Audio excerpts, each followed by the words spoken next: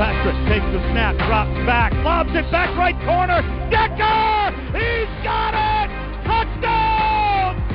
Eric Decker scores! And the Jets have won it in overtime!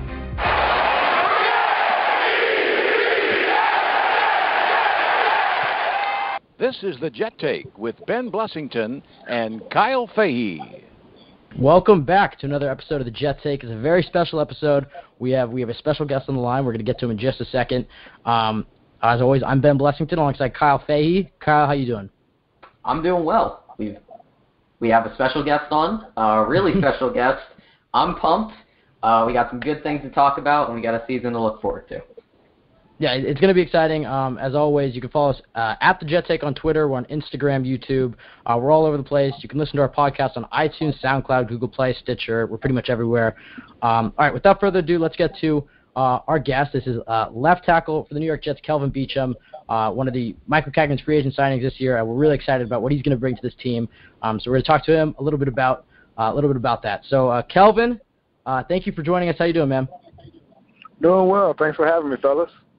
And thank you for taking time out of your day. Yeah, it's our pleasure. Thank you for taking time out of your day and just talking some Jets. I know just from talking to some of your people that you're very excited to get involved with the fans. I've seen you on Twitter interacting. So you definitely, in your brief time as a Jet, even though you've never played a game for the team, I mean, I think you're definitely becoming one of the fan favorites just because of how interactive you are. So it's really cool to get an opportunity to talk to you. I guess we'll just start. How have you been preparing for this upcoming season? Just take us through basically since the end of last year with the Jaguars till now. Your process of signing with the Jets, and now it's with the training and the diet. Training camps coming up. Just take us through this off season for you. Cool. So left the Jags, left Jacksonville to head to New York for free agency. Came into New York about the same time as I came to New York last year. When I was going through free agency. I think we were a day removed if you looked at the paperwork. So it was exciting to be back in the building, excited to see some familiar faces that I'd seen last year. And a lot of people were pumped to have me this year because we weren't able to get it done last year. So it was mutually beneficial for everybody. So once I signed, got back into training, was out in Arizona where I do all my training at with LaCharles Bentley and O-Line Performance.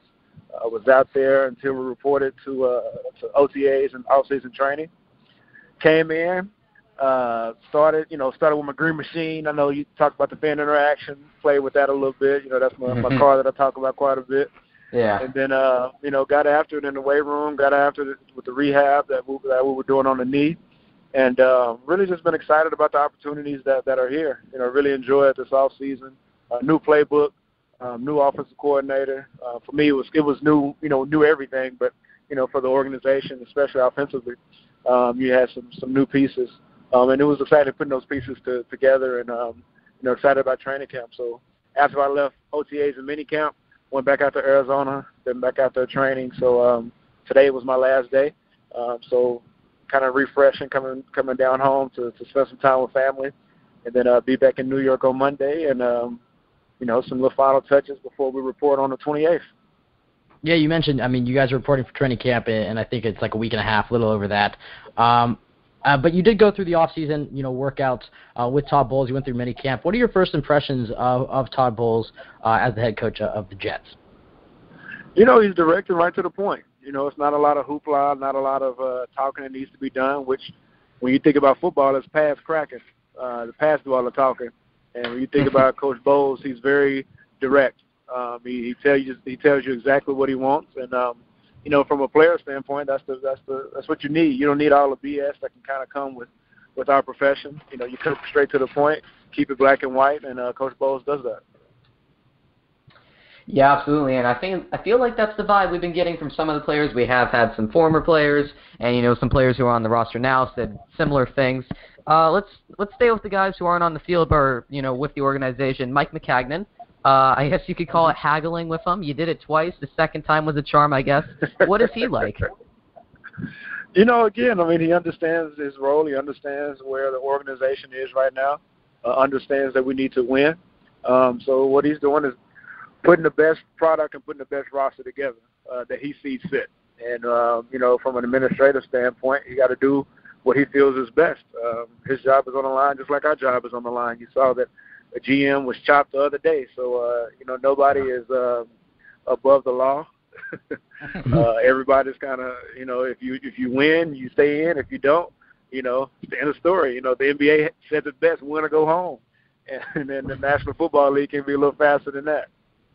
Absolutely. Yeah, absolutely. And Kelvin, I guess definitely one of the most exciting parts about playing in New York, and maybe I see things through a little a green lens at times.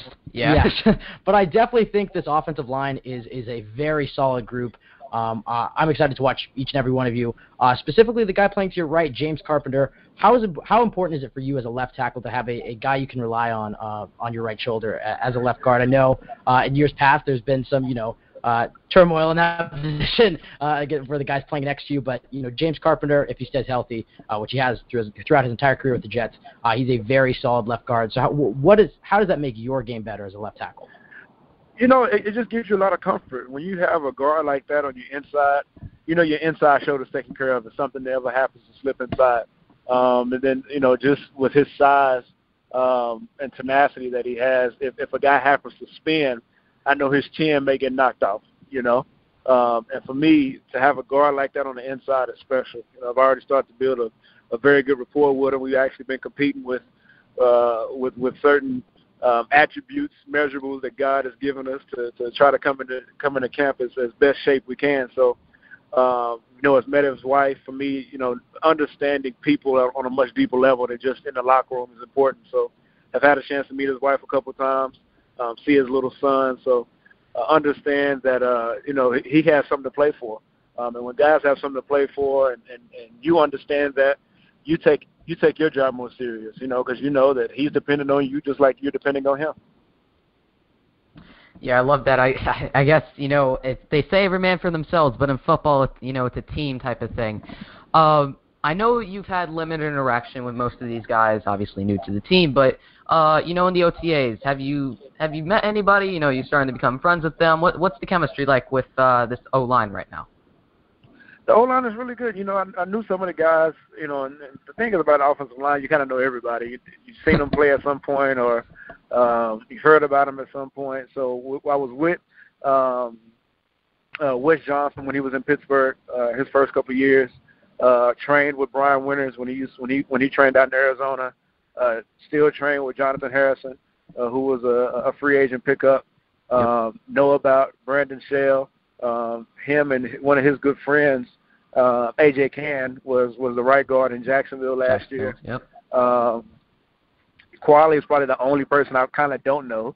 Know about Ben because his time in Indianapolis. So just kind of know about a couple of the guys that are around the building. Jeff, who just been brought in from Houston, played them a couple of times last year and the years past. So you kind of have a sense of people from time to time because you've either played with them or played against them and know the type of players that they are. So when you get in the building, it's not like this alien that you're meeting for the first time. You actually have a sense of who they are, where they've been, the people they've played with, and just have very organic and real conversations. And that sounds like the best possible scenario. That's definitely relieving for Jets fans when they're going to hear this on Thursday. You mentioned Brandon Shell. He's going into his second year. He started, all 3 games last year. He did a good job. Now, you coming in, you're the veteran. You're still young, but we're considering you a veteran. You're, believe it or not, one of the older guys on this offensive line. I know it's a right tackle, but, there's still the ending there, the tackle position. What are you going to try and teach him at such a young player, with the talent that he has? He's still developing. He showed good things. What are you going to try and do? I've already started to develop some rapport with B. Shell. Honestly, it's really just the small things that you may not think about. One of the things that he's been working on a lot is his backside cutoff and making sure that his hips are staying square when he's cutting off that backside 3 technique or cutting off any type of backside defender. So, just the simple fact of, hey, Shell, I want you to step right here instead of stepping underneath yourself. I want you to put weight into that right foot so you can really drive off your insteps to open your hips up a little more and put yourself on an angle. So it's the little things that he may not have thought about or it may not have clicked the right way. to be able to talk about different ways in which he can get the same block done, and the way that puts him in the most effective way to win that particular battle when he has it. So me and him have been talking quite a bit. Been talking about his hand carriage when he's pass blocking, but he sees stuff in my game, and hey, why do you do it like that? Why do you see it like that? Well, what did you see? And that's the same thing that I ask him when he's lining up. Hey, what did you see? Why did you block it that way? Why did you step right here? Why did you punch it this time? Why did you wait a little bit? Why weren't you more patient? So those are the type of questions and type of concerns and things that I get him to think about, and he picks my brain about those very things as we're practicing, day in and day out. But I think the world of him. I think he's going to be a great player. He has the body to do it. Now we got to get the fundamentals down, because that's something that coming from college to the pros that you don't pick up, until you play some games and had some experience and had to block some stellar D linemen and stellar DMs. Yeah, Kelvin. Yeah, he has the pedigree for it too. Yes, sir. He does have a pedigree for it. Yeah, and Kelvin, you mentioned, you talk to him, you communicate with him, you give him help. As a left tackle giving a right tackle advice, is that much different? I mean, I know it's made that some guys can only play left tackle, some guys can only play right tackle. I don't know necessarily how much experience you've had playing either, but is it that much different? Being a left tackle versus a right tackle? Because for years, it's always been the second most important position on offense is left tackle. But then some new stuff has come out this offseason saying right tackles are actually going up against the left ends, and you look at some of the top left ends like Von Miller among others. Maybe right tackle is more important in today's NFL. But so I guess that's kind of two questions in one. But first, how different is it to give? How different is it being a left tackle versus a right tackle? And then what do you think about the argument, of which position's harder, right tackle or left tackle? Mm-hmm. So to answer the first question, the thing is I played both positions. I played all 5 positions, including tight end, so 6. I played every position across all. We might need line, that. So. We might need that. Well, the thing is, the more you do, the less you get paid. But that's another conversation for another day. We can dive into that. But I played right. Don't do that. I played right tackle before. But the thing is, it's all weight distribution. And if I were to have to play right tackle, I just have to drive off my left leg, my left inside leg, my inside leg, which is my left leg. So you understand the principles; they go hand in hand. You just flipping them in your mind. So if I had to play left tackle and go play right tackle, it wouldn't be that big of a deal. If I had to play right tackle and go play left tackle, it wouldn't be that big of a deal. And the thing is, you understand the system from different ways and able to see the game from different ways. So for me, it helps playing both sides. But able to give the same type of pointers. Hey, if I'm on the left side and I need to go right, I need to be making sure that I'm pushing off the instep of my left foot. If I'm at right tackle and need to go left, I'm making sure that I'm pushing off the insteps of my right foot. So it's the same type of principles. It's just you push it from a different foot. And in actuality, if I'm at left tackle and I need to go left, I need to push off my right instep. Same thing that would be happening as a right tackle if he had to go left. He's still pushing off that right instep. So it really doesn't matter, I feel, because you got to use weight distribution. You got to load the right foot. You got to work out the insteps. Either way you go. So it's not so much of a right tackle versus left tackle, and it's this big, huge difference.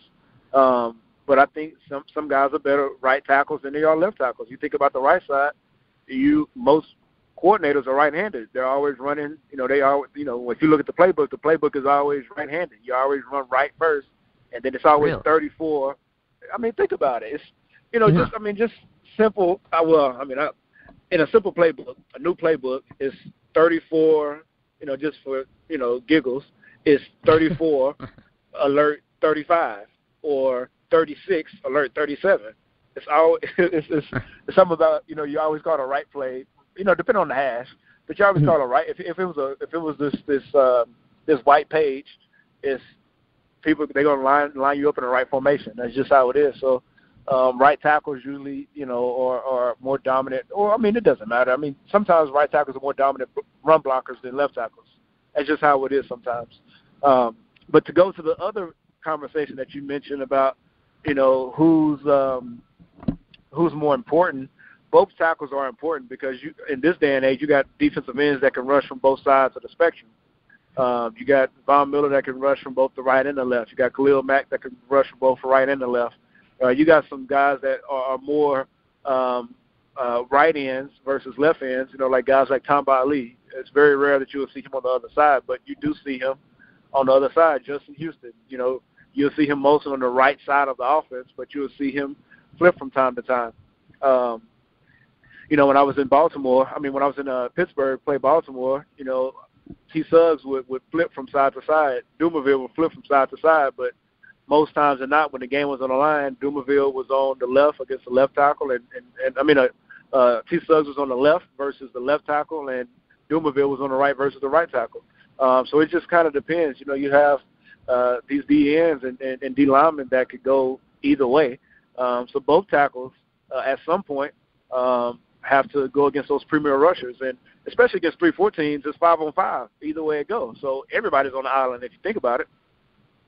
Yeah, and Kelvin, you can tell from your answers, you're very insightful. You know a lot about the game. I'm curious to get your thoughts on, we'll phrase it like this. Just because every quarterback on the Jets roster is a right-handed, do you feel any more added pressure since you're protecting his backside? He has to trust you that he doesn't have a 250-pound linebacker heading for him. Do you feel the added responsibility as a left tackle? It's an extreme responsibility. That's why I love playing left tackle. A lot of pressure, a lot of responsibility is on you because there's going to be times when you're left on the island and you have to be able to perform against their best, one of their best edge rushers. So that's just the nature of the game. That's just the nature of being a left tackle with a right-handed quarterback. But I've also played for a left-handed quarterback. I had Michael Vick down in Pittsburgh, and I still have to make sure that I block. So. Yes, there's pressure of being a left tackle, but that comes with the territory. Again, a right tackle, the quarterback can see what's going on the right side if he's a right-handed quarterback and he's throwing right. The quarterback with a left tackle, he may not see. That's why they call it the broad side. He's not going to see what's going on. So yes, there's some added pressure, but that's why we play the game. And that's why I train the way I train. That's why I take it serious. I take pride in being a left tackle. I take pride in having that great rapport with my quarterback to make sure that I'm doing everything that I can to take care of him because his livelihood is at stake just like my livelihood is at stake. Yeah, absolutely. It's all about feeding your family at the end of the day. And, we're talking about, all these other positions. And when I was doing some research for you, obviously in preparation for the interview, I found it very interesting that during the draft process, and yes, we're switching to the draft, Ben. This is my thing. I love the draft. Yeah, I'm a big draft guy. Unfortunately, I was a little too young to be scouting when you came out. But in 2012, when you did come out, they had you ranked as the 24th left guard, according to NFL.com, I believe. And now what you've become, considered one of the best left tackles in the NFL, you were 5 picks away from being, Mr. Irrelevant. That's what they call it. So you've worked your way from literally the bottom in the eyes of the scouts, obviously wrong, to one of the best left tackles in the league. So what was that like? Did that leave like a chip on your shoulder when you got drafted by Pittsburgh? Some people were saying that if you were lucky to go in the 7th round, and now you're here. Mm-hmm. So that's something that I think about, and I think about quite often because I look at the tackles that were drafted that year. I was number 31, if I'm not mistaken. Well, if you look at – I look at tackles. I knew I was a tackle, So from a tackle standpoint, I was the last tackle drafted in my eyes. So the last tackle drafted, I could care less about guard. I knew I wasn't playing guard. I knew I could, but I knew I wasn't playing guard. But I was the last tackle drafted, and that's something I think about all the time. I pulled that draft board up quite often and look who's still on that list and see where I stack up against those guys. So it's something I think about all the time. I've never forgot it. I'm never going to forget it. That's what people thought, and it's still a perception that I still have to continue to defy game in and game out. And I take a lot of pride in being drafted as late as I was, and I take a lot of pride in beating up a lot of heads and beating heads to the white meat, punching guys' chest out. That's being a late-round pick. So I enjoy it, every minute of it. That's good to hear. I love the chip on your shoulder, and I looked it up. It was 19 tackles in front of you that were taken. 19, not 30, not 31. I guess that's 31. That's teams that passed them a whole bunch of other times. Oh, you know what? Hold on. Kyle's got a fact check. No. Okay, I thought I may have just looked at, like, right tackles. Yeah, it was 19 offensive tackles. I'm looking at Wikipedia, though, so please don't put me through the wood chipper well, that's wrong. Yeah, it's something along those lines. I got the documents at my house in Jersey. What I do every year is I usually print them on, like, taking the FedEx and get them printed real big and put them up on my wall in my room. So it's something that I look at pretty often. That's pretty cool. Are you excited for October 1st? Do you know what that date is? October 1st. Yeah. Kyle, just tell him what it is. What day? I mean, man, all I care about is that's a Sunday. That's a Sunday. So I'll give you a hint. That's a Sunday. Yeah. We got the Bills that day. Oh, there it is. I see it. I know what it is. Jaguars. oh, see, I ain't even circled it. Man, I can care less about them. It's their loss, man. That's their loss. For me, I don't even. It's one game, one day at a time. To be honest with you, I try not to look too far forward. For me, when I look at goals and what I care about is first and foremost. Okay, when we report to camp, I got to work on my craft. That's what's most important.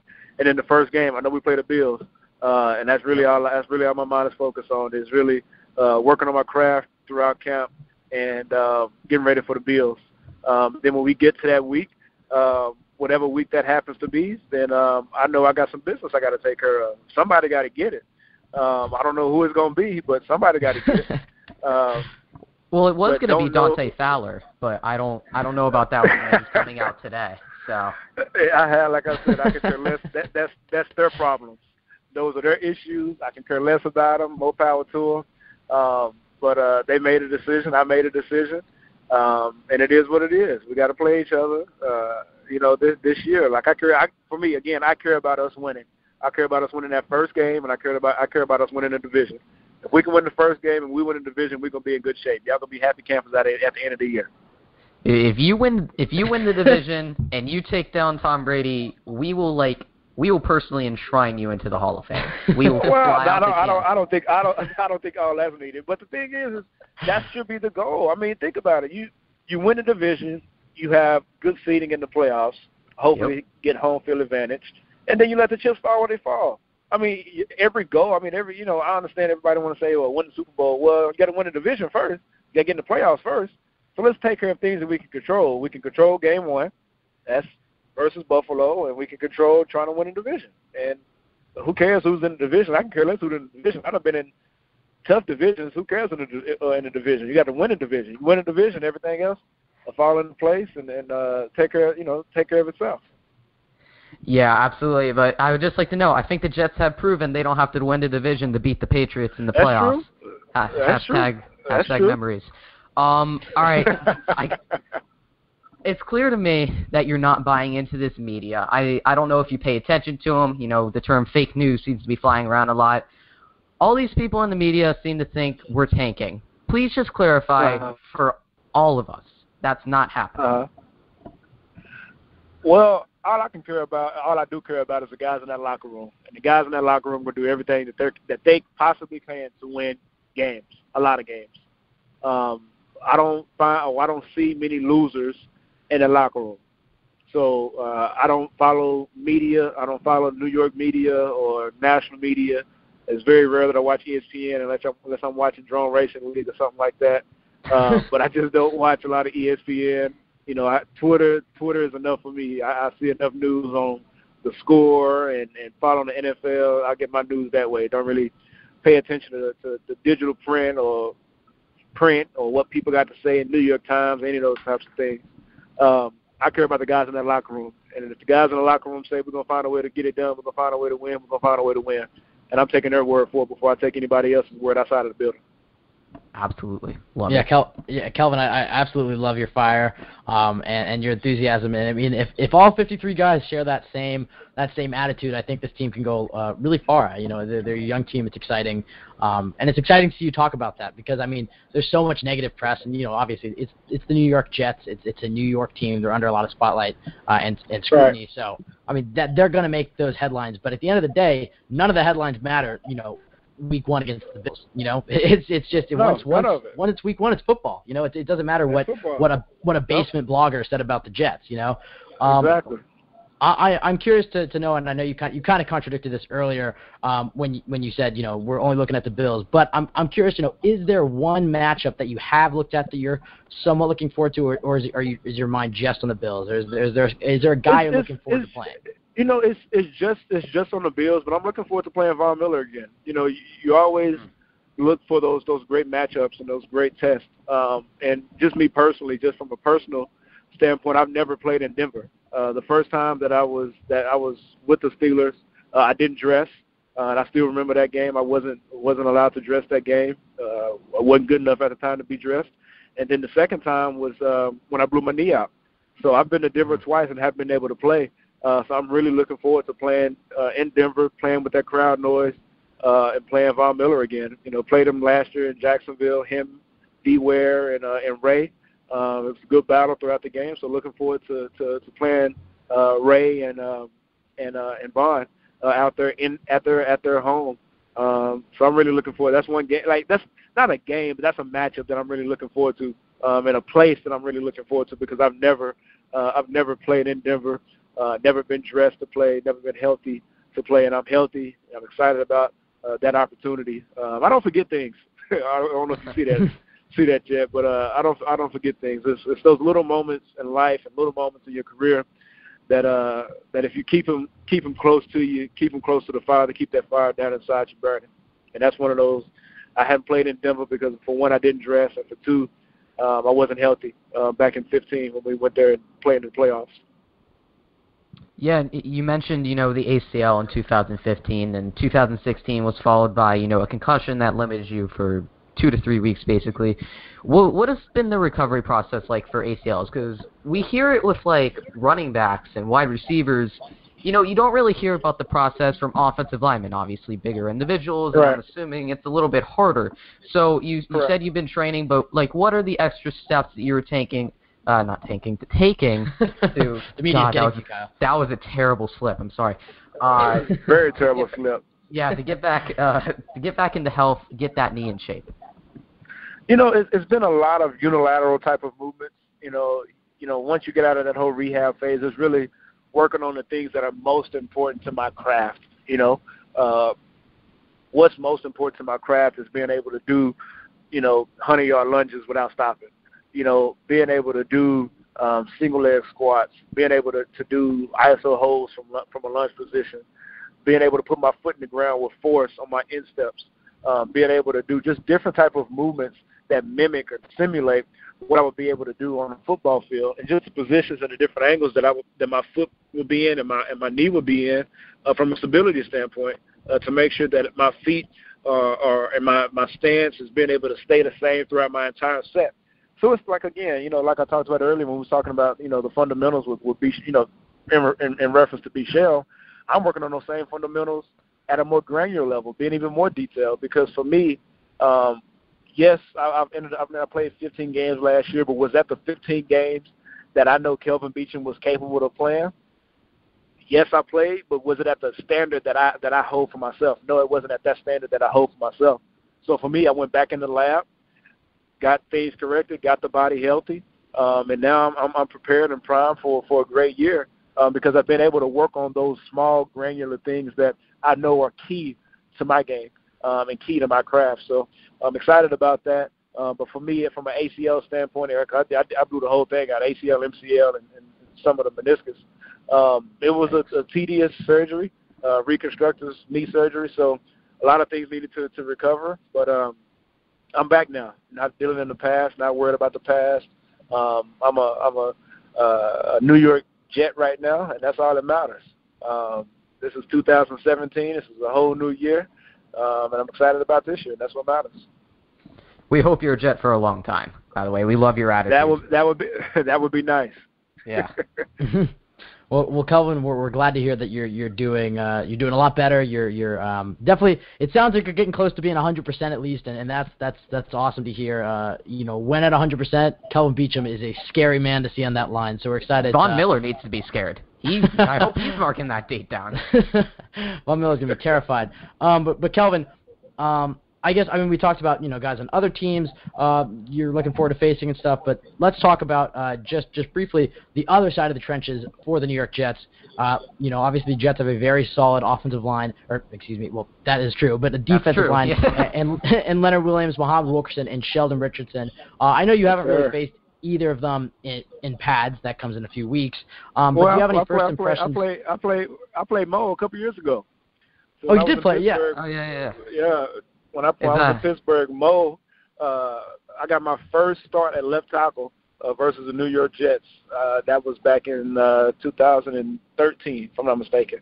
First start as a left tackle. I'm pretty sure the Jets lost that game. But I can't remember. I'm checking it. I'm Googling it. Yeah, we lost 2013. We won in 2014. But what are your impressions of Leonard, Muhammad, and Sheldon? I know you said you went up against Mo, and then in practice and in the locker room.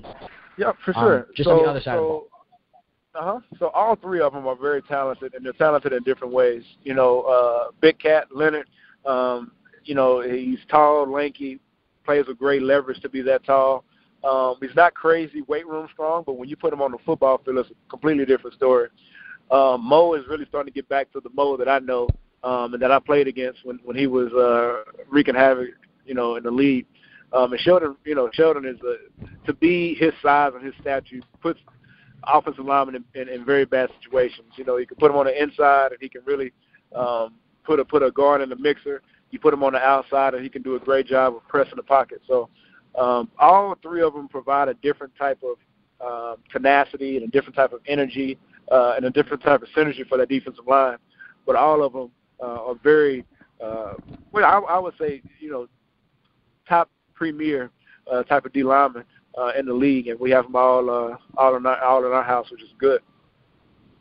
Yeah, it's awesome to hear. And they say you win the game in the trenches, and it sounds like both sides of the trenches for the New York Jets are secure. They're looking good, so I'm pretty excited about that.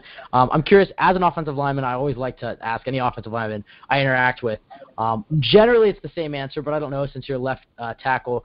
Do you like to run block more or pass block? I've generally gotten run block is way more fun, but since you're left tackle, I know, that is probably left tackle, since, again, as we talked about, you're protecting the blind side, is really focused on you during passing plays. But do you like to run block more or pass block? Man, whatever it takes to win the game, I don't care. I'm about winning. If it's run blocking that's going to win the game, we can run it for 350, 400, run it 40 times a game. If it takes us throwing the ball 60 times a game for 600 yards, then we got to throw the ball 60 times for 600 yards. If our quarterbacks are throwing 600 yards, we're good. I think, we're good. Yeah, I think we found everybody. But it's really, it don't matter, man. It's for me, it's about what it takes to win the game, and whatever it takes to win the game, that's what I want to do. I've been in games where we ran the ball, 40 times and ran the same play 10 times in a row. I've been in a game where we've thrown the ball 60 times. So I've been on both ends of the spectrum. So whichever one is going to help us win the game, that's what I want to be in. Absolutely. I love that. All right, here's my last football question before we start talking about your amazing work off the field. Do you care that Madden's hating on you and they only have you a 75 overall right now? I saw that too. I was a little miffed there. I always get you on my draft champions team. You're always a beast. You rarely give up a sack, but they're not loving you, man. We got to fix that. Well, I was on a 2-16 team last year, whatever we 3-16, whatever we were last year. When you're on a team that bad, your rating gonna come down. So that's that's part of the territory. But I ain't played Madden in a while, so I guess I got to get that score back up. Hey, man, Ben's got PS4, I got Xbox, so if you want to run one, you know where to find us. All right, let's talk about your amazing work off the field. I've been reading up. You love helping young people, disadvantaged youth, and you're trying to build them for their future, get good careers. Tell us a little more about what you do, why you're doing it. Perfect. So, I have two platforms, two philanthropic platforms that I really do a lot of work in. One is Ending Hunger, both domestically and internationally. I'm actually heading down to Mahia, my hometown right now, I'm being named the Central Texas Food Bank at-large ambassador. I don't know what the at-large stands for, but they're naming me an ambassador for this particular region, donating about $100,000 to this tri-county area to serve over 600,000 meals, I think by the end of this year. So that's one of the verticals that I did a lot in. I have a couple hunger partners, Feeding America, World Vision, Bread for the World, which are all hunger-related partners that I do a lot of my hunger work with. And then on the STEM front, I've really focused a lot on really providing young people access, awareness, exposure to both college and careers in the STEM disciplines, science, technology, engineering, and mathematics. And I've done that in a number of different ways with a number of different corporations in a number of different parts of the country. I've done it in San Diego with Infinity. I've done it with American Airlines in Pittsburgh. I've done it with GE, Chevron. The past 2 years I've been at the Super Bowl and Chevron's they call it the STEM Zone at Super Bowls, whatever the Super Bowl, wherever we're at. So I did it in San Francisco last year, did it in Houston this past Super Bowl. So I've been working with Chevron a lot on some of the STEM work that they've done. So it's really kind of just really making sure that young people, especially those who don't have access to those STEM disciplines, have access to it, to think differently about their careers and about their future, because technology is changing the world. It's changing the way we talk. I mean, you think about we're the way we talk right now. You're able to record it on your side of the line. Those different pieces of technology that I want our young people to have access to. The way these phones are changing the world. I'm a big drone guy. Drones are changing the way we see the world from an aerial standpoint. Artificial intelligence, virtual reality. You got virtual reality for NFL and NBA. It's changing the way we see the world. You got digital currency that's out right now. It's crazy. It's so many different things that technology is now on the forefront. And I want to make sure our young people are not behind, because, you have people like Russia and China and Japan that are extremely advanced in technology. And we want to make sure our U.S. kids and our kids here in the U.S. have the same type of access, the same type of opportunities to be the next generation of innovators. Yeah, absolutely. I think Ben and I can say it from our standpoint, because we're fairly young. With the technology, we've been able to build a brand for ourselves, and obviously we're in no way comparable to the people you're working with, but it's just phenomenal how technology has changed the world and what you're doing to even progress it. Now, you were named a finalist for the most valuable philanthropist in sports. What was that honor like? What was that honor like for you? Well, it showed me that, for one, I did a little something right. But that means we're on a good track. I'm on a good track, but I still have a long ways to go. Still have a lot of work to do. A lot of young people to expose to these type of disciplines. So it's still a lot of work that needs to be done. But I'm extremely humbled and honored that I was chosen as one of the top philanthropists.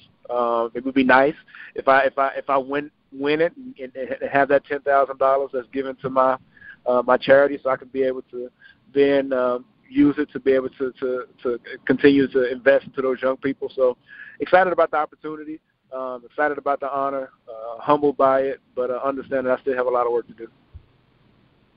Absolutely. It's phenomenal. Yeah, and Kelvin, do you have you talked about, some of the stuff you do off the field, and we're really intrigued in what you're saying, and, talking football and talking this, we can tell you're a very smart, intelligent guy, and this sounds like a great cause. I'm curious, and I think some of our listeners are probably curious, where and how can the fans help what you're doing off the field? Do you have, a website, a Twitter page, something where they can go and they can help and donate or whatnot? For sure. Well, for me, the donating stuff that'll happen down the line.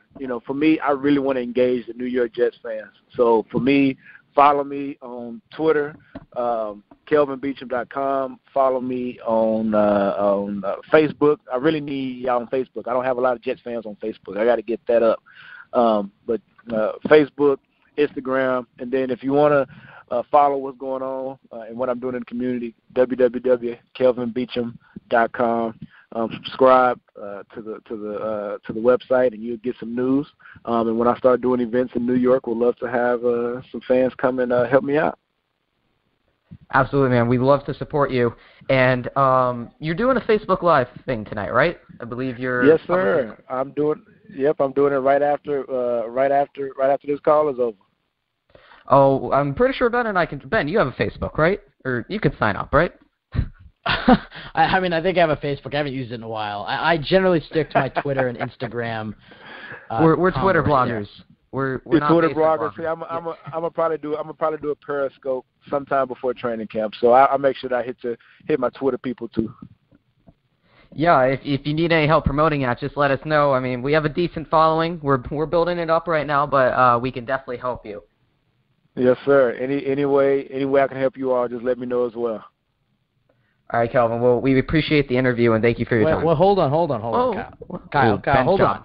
I just realized we did put out a tweet. I forgot about it. As a fan wanted to ask a question, and one of the questions she asked, I got to pull up the tweet first. Hold on, let me make sure I get the right tweet. I think she asked about what was something I was working on this offseason.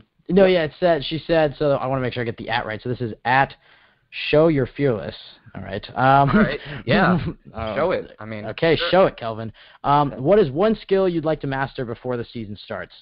So I guess, what's one skill you're trying to work on? As the season as the season approaches. So first, let me kind of define a skill. A skill is something that can deteriorate over time. It's something that's acquired. So for me, a skill that I've really been working on a lot this offseason, I haven't mastered it yet, but it's something that I'm working on mastering, is my stance. Because in the fourth quarter, everything in football is yes, they say it's not about how you start, it's about how you finish. But if you start bad, you may finish bad, and everything starts with your stance. So for me, I've really been working on my stance a lot this offseason, trying to master that particular skill. Because in the fourth quarter, if that stance is crappy, that play may be crappy, and I don't need no crappy plays in the fourth quarter.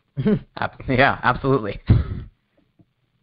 Well, that's awesome to hear. And then I just before we let you go, before we wrap up, I guess we'll ask you for your social media in just a second. Well, actually, you already answered it, so never mind. I want to ask one question, just a prediction for this year. It can be anything. Ooh. It could be your stats. It could be a record. It can be whatever. It doesn't have to be serious. It could be a joke. Just one prediction for this upcoming season for Kelvin Beachum.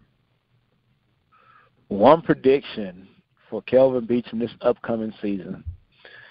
I hate making predictions.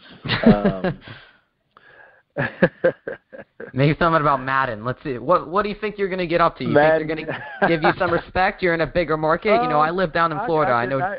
I should be able to get back into at least a B by the time the next Madden comes out. I can give you that prediction. I can get back up to a B. All right. Before that gives you a little something to chew on. All right, yeah, I like it. I like that prediction. So we got to get to that. I guess we're counting B minus. So are we saying you get to that 80 by Madden 19? Yeah. We're gonna start this campaign. We're gonna add all the Madden developers, just Beachum for 80, and we'll see what we can get. Or if you're gonna do that, you might as well do Madden for 90. Don't do it for 80. Beachum for 99, right there. Yeah, Kelvin, it's been a pleasure. Thank you so much for joining us. We had an awesome time. You can follow Kelvin @Kelvin Beachum Jr. I know he shouted out earlier on Twitter. You mentioned he's a Facebook. He shouted all that stuff out earlier. Kelvin, thank you so much for calling in. It was awesome to talk to you. As I've said numerous times, I'm just very impressed. You were very insightful, very in depth in answering football stuff and off the field stuff. So it was an absolute pleasure to talk to you. And so thank you so much for calling in. Yes, sir. Anytime. All right, have a nice day, man. Have a nice day. Yes, sir. Will do. All right, that was Kelvin Beachum, starting left tackle for the New York Jets. That might be one of my favorite interviews we've done. He was very engaging. Kelvin is such a nice guy, and we're really excited, to see him play this year in the future. Kyle, any thoughts on the interview before we move on? Yeah, I thought it was a phenomenal interview. Kelvin, very insightful. I found it very interesting that I never even thought about this. I probably would do it myself if I was an offense coordinator. Obviously, I'm not smart enough or annoying enough to be an offensive coordinator, but they go to the right side. I'd never thought about that. So I wonder, at the line, when you a counter or something, they have to specify, hey, we're going left this time, guys. I thought that was interesting. Well, he gave very, as I've said a few times, he's given very in-depth answers. That was a terrific answer talking about, he talked about the X's and O's. He talked about, obviously if you're at least a former offensive lineman in high school or college, you would understand some of the stuff he said, and we understood it, or at least I did. I don't want to speak for Kelvin or for Kyle. Wow. But Kelvin, hurtful. Kelvin, Kyle, it's the same. No, I meant the understanding part.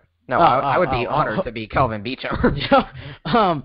But he talked about pushing off your right foot as the left tackle, pushing off your left foot as the right tackle. It was really awesome to hear a nice long interview. So, and again, anyways, thank you so much to Kelvin Beachum. Again, you can follow him at Kelvin Beachum, Kelvin Beachum Jr. That's KelvinBeachum, and then JR. On Twitter. Go follow him, Jets fans. He's very interactive. He will respond to you. He's a great guy to follow. He needs some more Jets fans, so please, if you listen to the show, go follow him on Twitter. He's a great guy.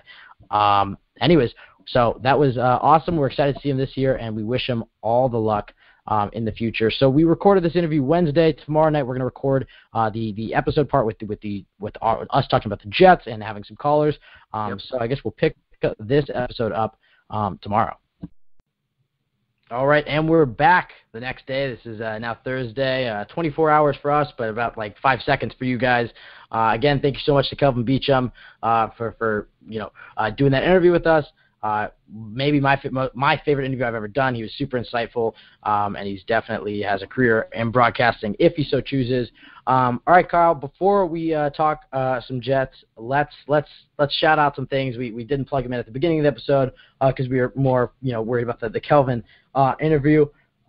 First, I think we mentioned this at the top of the hour, but you can follow us at the Jet Take. The main thing we did not shout out was. Yes, Kyle and I have some critically acclaimed. They're getting amazing feedback. We really love all of you guys. Haters can't bring us down. All right. Well, yes, we did make some Jets T-shirts. So you can. I'm gonna get the website. But the best place to find it is you go to our Twitter at the Jet Take. You can go click our blog page in our bio, and that takes you. That's a giant link that has our website. Just some website modeler now. That's he did a really good job at making that look decent. So. Yeah, the blog actually looks good now, and despite I haven't posted on it yet. I do have an article coming out tomorrow on NewYorkJetsFans.com, and is it original? Yes, it is original. It'll be posted on the blog probably the next day or whatever, just to post it on NewYorkJetsFans.com first, but it will be on the blog as well. So we are theloyalist.com/thejettake, one word, just a few shirts, just a small thing we're just doing just for fun on the side. If you're interested big things in the future, though. Yeah, we do have some things lined up with a few guys, and it'll be fun. But right now it's just a small thing. So just some stick figures. We're just doing our thing. But yes, so you can check that out. And then you can also check out the blog page that I mentioned, which is in the bio of our Twitter, but that's thejettake.libsyn.com. That has all our episodes, a few articles that we've done. It's reorganized, so you can find everything by articles, interviews. It has our Twitter even linked to it. It has our shop. It's a pretty good place, a pretty good home base to find all our content. All right, without further ado, Kyle, let's get into it. I guess we'll start with a bit of a new topic tonight. We're just going to jump right into it. Just no segue whatsoever. Some new topics for us tonight? Yes, I guess so. There's not really, there hasn't been really that much news for the Jets. We are about, training camp starts on the 28th, and today is the 20th, so we have 8 days until training camp. So Randy Bullock days until training camp, I guess. So we're excited. So this is our second last show. Yes, Fat Randy. Second last show until training camp. So it'll be fun. We'll have some predictions tonight. We'll have some new topics. We're having a fun show, and as well as the Kelvin interview at the beginning of the show. So without further ado, Kyle, let's jump right into it. This is just the question that we just came up with as we were doing our production meeting. But Kyle, I'm interested to get your take on it, and we'll ask some callers. But is there one move that you would redo for Mike Maccagnan this offseason, one move that you would change, whether that be, signing Morris Claiborne, drafting Marcus May in the second round. Would you instead draft, fill in X player? Just one move that you would change for Mike Maccagnan this offseason. I know it hasn't been as praised as his offseason was in 2015, and even 2016 got some praise with the bringing in Matt Forte, bringing back Muhammad Wilkerson and Ryan Fitzpatrick at the time, Ryan Fitzpatrick, getting all those deals done. This offseason was a lot quieter for him, but I actually think it might live up to be the best offseason he's had as a GM of New York Jets. I'll give my take on why I think that. But before we get into his offseason and discussing it as a whole, let's each give one move that we would redo, or if you don't have any, you don't have to give it. Whether that's cutting Eric Decker, whatnot. Just what is one move that you would redo for Mike Maccagnan? I would trade Eric Decker. I think that was a mismanagement. I don't think they should have came out and said, well, they're going to trade or cut him, because then nobody's going to offer you anything. I mean, that's just simple logic right there. Basically gave away our best player on offense for nothing. We literally got nothing in return. I know it would have been a little more dead cap, but at the end of the day, we're not a good team. We're not trying to sign good free agents, who are going to push us over the edge for Super Bowl. Obviously, we're making an effort to sign good free agents that are good for the team, in the long term. But it's not like we're going out and signing a Le'Veon Bell tomorrow or something. But hey, next offseason, let's know. He was a big Jets fan, so yeah, there are plenty of dispensaries in New York too, so he's going to fit right in. But yeah, I would trade Decker. I would trade him to the Titans for a 4th-round pick. Well, the thing that happened with that one, I mean, I don't think the Jets planned that. What it was, neither of us are in the Jets locker room. But for what I gather is the Jets were trying to do the friendly thing to Eric Decker, and we're telling him, hey, man, we're going to either trade or cut you. And his agent, wanted, probably was like, look, why not leak this? They're going to cut us. These agents, man. Well, they're these agents. They he leaks it out, and then then the Deckers get to choose where they want to live. Why not? So I think that's reality a show's coming one. back too. Good for them. I'm watching Eric and Jesse very soon. Eric, you're excited for that one? Yeah, for me, I'm trying to think. I actually did really like this offseason, and here's why. It was a much-needed offseason. It's an offseason the Jets haven't had in a while. I mean, you can make the argument that after the 2013 season, they had a similar offseason where they got rid of all the vets from the AFC Championship days. They cut Mark Sanchez and they cut Santonio Holmes and they cut all these guys and they traded Darrelle Revis or whatnot. But I just think that actually they traded Darrelle Revis the offseason before. But I think it was the best one because it was finally they cleaned house basically. They're putting the young guys in positions to win. They obviously a lot of people are getting caught up in the names. This is a bit of what my article is about, but a lot of people are getting caught up in the names and not the production. When people hear, the Jets cut Darrelle Revis, Brandon Marshall, Eric Decker, Nick Mangold, David Harris, they're hearing that as, wow, the Jets are tanking. But if you look at 2016, you're going to see, in actuality, the Jets made themselves better by doing a lot of these moves. You can see that a lot of these guys were either A, hurting the team, B, had ginormous contracts, C, they had a person underneath them that would be better and younger or whatever. So I love what Mike Maccagnan did this offseason. I mean, we're heading into this year with a young roster. It's an exciting roster. Will the Jets make the playoffs? Most likely not. But he is setting us up for the future.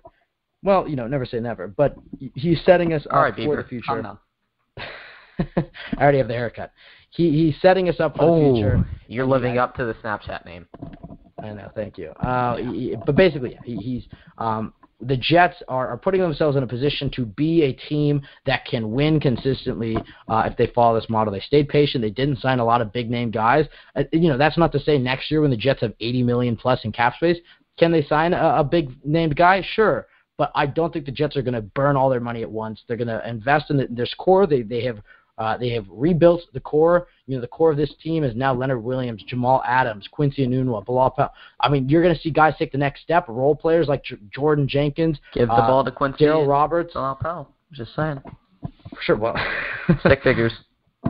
God.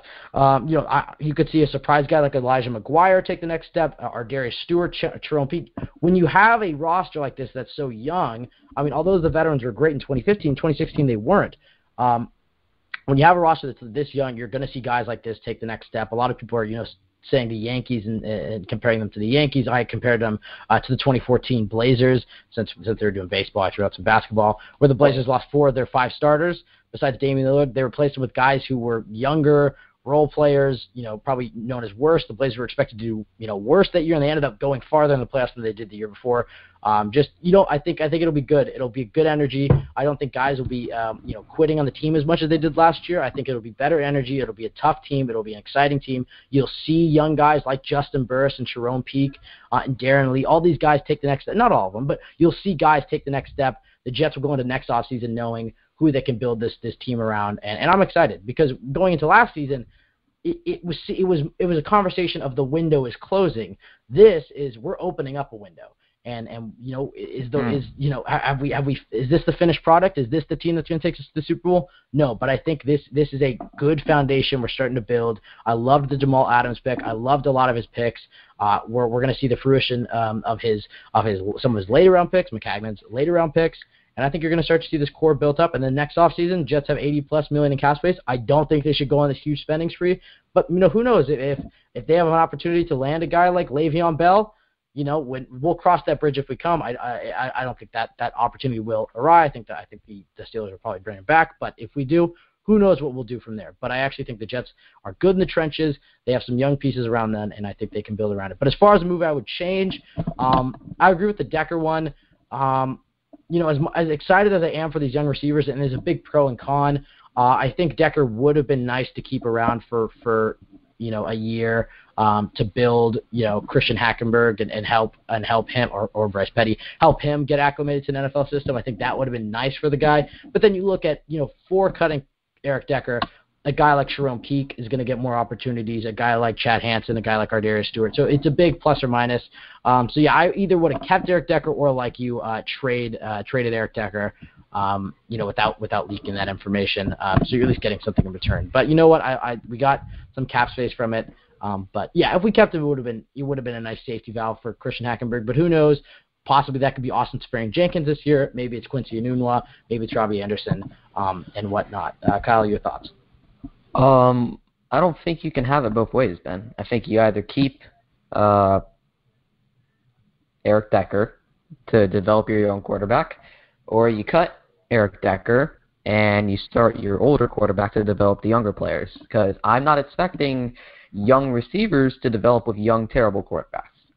That just seems like a bad idea to me. So I think the Jets messed that up a little bit, or Josh McCown's going to start, which is a possibility. I expect Christian Hackenberg to start. That is my expectation, and I think that is a reasonable expectation. One of the things that I came across, and I'll give credit where it's due, at Elliot Christ, Eliot, and then Christ. So it's Christ. I butchered that. The dude from Pro Football Focus. Is that who you're talking about? Yeah, that's what it is. Thank you. Yeah. He tweeted out Quincy Enunwa in the slot. His yards per run route was 1.22, and his wide receiver rating was 73.5. But when Quincy Enunwa was outside, his yards per route run was 2.65, and his wide receiver rating was 104.8. So 104.8 on the outside versus 73.5 on the inside. Will this, calm some of the people saying that Quincy Enunwa won't be able to contribute on the outside? I've been on that bubble. Not saying he can't contribute on the outside, because we saw him on the outside. We saw him go up against number one corners like Stephon Gilmore and Malcolm Butler. But Kyle, I know we talked about this. I know we talked about this. What? Let's not say Stephon. Hold on. Stephon Gilmore is not a number one corner. He was last year. The dude gets burnt more than Revis. That doesn't mean he's the number one. Now he's the number 2, presumably in New England. But I'm saying at the time he was the Bills' number 1 corner. Huh. Well, right. Anyways, so that's like saying, "Oh yeah, I beat the Jets corners last year, so I'm a Hall of Famer." I'm just saying he's not that impressive. He's put it up before. I think Quincy Enunwa does have the skill set to be number 1. We're going to hope he develops into that. But we've talked about that. Sometimes he has a tendency to disappear. You can blame that on the offensive coordinator, quarterbacks. But we've talked that topic to the ground. I want to ask you another question about Quincy Enunwa. Kyle, if Quincy gets hurt, who do you think would slide in to that number one spot for the Jets? I mean, obviously the next guy on the depth chart is Robbie Anderson, but are you comfortable with Robbie Anderson going up against number one wide receivers? I mean, although Robbie did have the best rookie, the best season for a Jets rookie wide receiver since Keyshawn Johnson, he doesn't necessarily have all the routes in his wheel shed. Wheelshed. I guess what's the term that I'm missing here, Kyle? Is it wheelbarrow? And what is it? It's wow, I'm spacing. Nope. This is absolute dud. What is it? Wheelhouse. That's what it is. God. I found it. People are throwing me off. Yeah. Well, it's weird because this is 2 episodes in one. It's whatever. That's my fault, though. But yeah, basically, I literally just woke up from a nap. I seriously woke up from a nap when I texted you 15 minutes ago. I looked at my clock and I was like, 7:47. Do I have something to do? And I'm like, oh crap, I have a podcast. I forgot about that. But that's me every week. But Kyle, yeah, as far as who can be the number one, do you think Robbie Anderson could slide into that spot? Do you think it would be a guy like Sharon Peake, who probably has a better build he looks like a number one wide receiver out there as far as his height and his weight and his physicality. Do you think it would be a guy like Chad Hansen? Who do you think would slide into that number one role if A, Quincy Enunwa can't do it, or B, Quincy Enunwa, the more likely one, B, Quincy Enunwa gets hurt? If Quincy gets hurt, I'm probably gonna have to say Darius Stewart, barring health. Much more of a complete receiver than Robbie. I was gonna say does the 5'10", 5'11"? You had a 4-minute rant. All right. Not at all. He plays so much bigger than he is. I'm trying to find a good comparison. Well, I guess this isn't a good comparison. Of this isn't Antoine a good comparison. Bolden. Yeah, this isn't Antonio a good comparison, Holmes. But no. But I guess now that I said it, I guess guys like Steve Smith and Antonio Brown are shorter guys who are the number one receivers for their team. So I guess height doesn't totally matter. This contradicting my point. But is Darius Stewart, Steve Smith, or Antonio Brown? Maybe he could be in a few years, but he's not right now. Yep, it's a possibility. But I'm he's pretty not right high on now. I know you're pretty high on him. So he would be your next guy to fill in at the number one. Don't you feel he's ideal for the slot position? I think he works better outside, personally. I think he's got speed similar to Robbie Anderson. I think it's a little less. I don't want to say he has, complete Robbie Anderson speed. I think he has better, body control when he's going up to catch the ball. I think he has better hands, better route runner. He's just more suited to be a number one wide receiver. But you were going back to the whole Stephon Gilmore thing. I would say I was more impressed by Robbie Anderson just torching Richard Sherman, a guy who I don't think extremely highly of because he only plays one side, but the stats don't lie. He's usually really good year in, year out, and Robbie absolutely burned him. So I love Robbie outside. I don't know what his production is on the outside because obviously we have no quarterback and he has a limited amount of plays to watch. But if Quincy gets hurt, I'm putting Darius at number 1, Robbie at 2, and give me big-bodied Sharon Peake in the slot. Just throw it up over the middle. We've seen him run in the middle of the field for a touchdown. He didn't catch it, but it was still in the middle of the field, and it did end up being a touchdown. No, yeah, look, just saying. And as we've said a bunch of times, to somebody who hasn't followed the Jets that closely, when you're saying, we're going to have a 3-man wide receiver group of Robbie Anderson, Darius Stewart, and Sharon Peake, they're probably like, the Jets are the worst wide receiving core in the league. But when you actually think about it, these guys are young. I think a lot of these guys are going to surprise, not all of them. There's going to be some duds on this team. No doubt, undoubtedly, and you have to look at that quarterback position. Who's getting it's the ball? Jets. There's going to be some duds, undoubtedly. We have expectations are too high for someone. We don't know yet. There is a but coming here. But the but is, this is a lot of young talent. Sharon Peake is a guy that was a 7th-round draft pick last year, but should have been much higher. Should have been higher. He looked good in the preseason. He looked good in his limited action. He made a heads-up play against Seattle and scored a touchdown. He has the body for it. I'm excited for him. Robbie, as we said, undrafted guy who had the best season for a rookie Jets wide receiver in a long, long time. He played absolutely fantastic. And you have to keep in mind, that's with some terrible quarterbacks. He's putting up a lot of production with Bryce Petty and Ryan Fitzpatrick. So, I think that this wide receiver group, although I'm a little miffed about the Decker cut, I think at the end of the day, is it better for the team is the question that you can't really answer now. But I think it really would have been beneficial to Christian Hackenberg to have somebody like that. But again, this is a question mark. This isn't an absolute. It is very possible that Jerome Peak and Quincy Nunwa and Robbie Anderson can turn into very good wide receivers. So Christian Hackenberg, it isn't like he has nobody to throw to like that. I guess that's where we'll just leave that. Kyle, I want to switch gears here a little bit. We're gonna talk a bit about here. I know you're a little pessimistic about this season, but I want to get your just throw out. We're gonna throw out some about best what? case scenarios. What am I pessimistic about? Besides, the team, everything.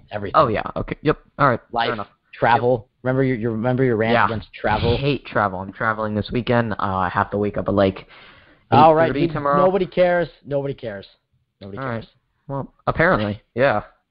Hey, it's original though. Like I don't hear anybody else. Okay. Oh no. We're not going there. Kyle, let's stay on track here. I want to get your best case scenarios for the year. So we're just going to go back and forth. Just throw out a best case scenario. It could be a stat thing. It can be a player. This player will rise to the occasion. It'll be. I'll give you an example. This will be mine at first. My prediction is that Elijah McGuire will have a big part in this offense the last month of football.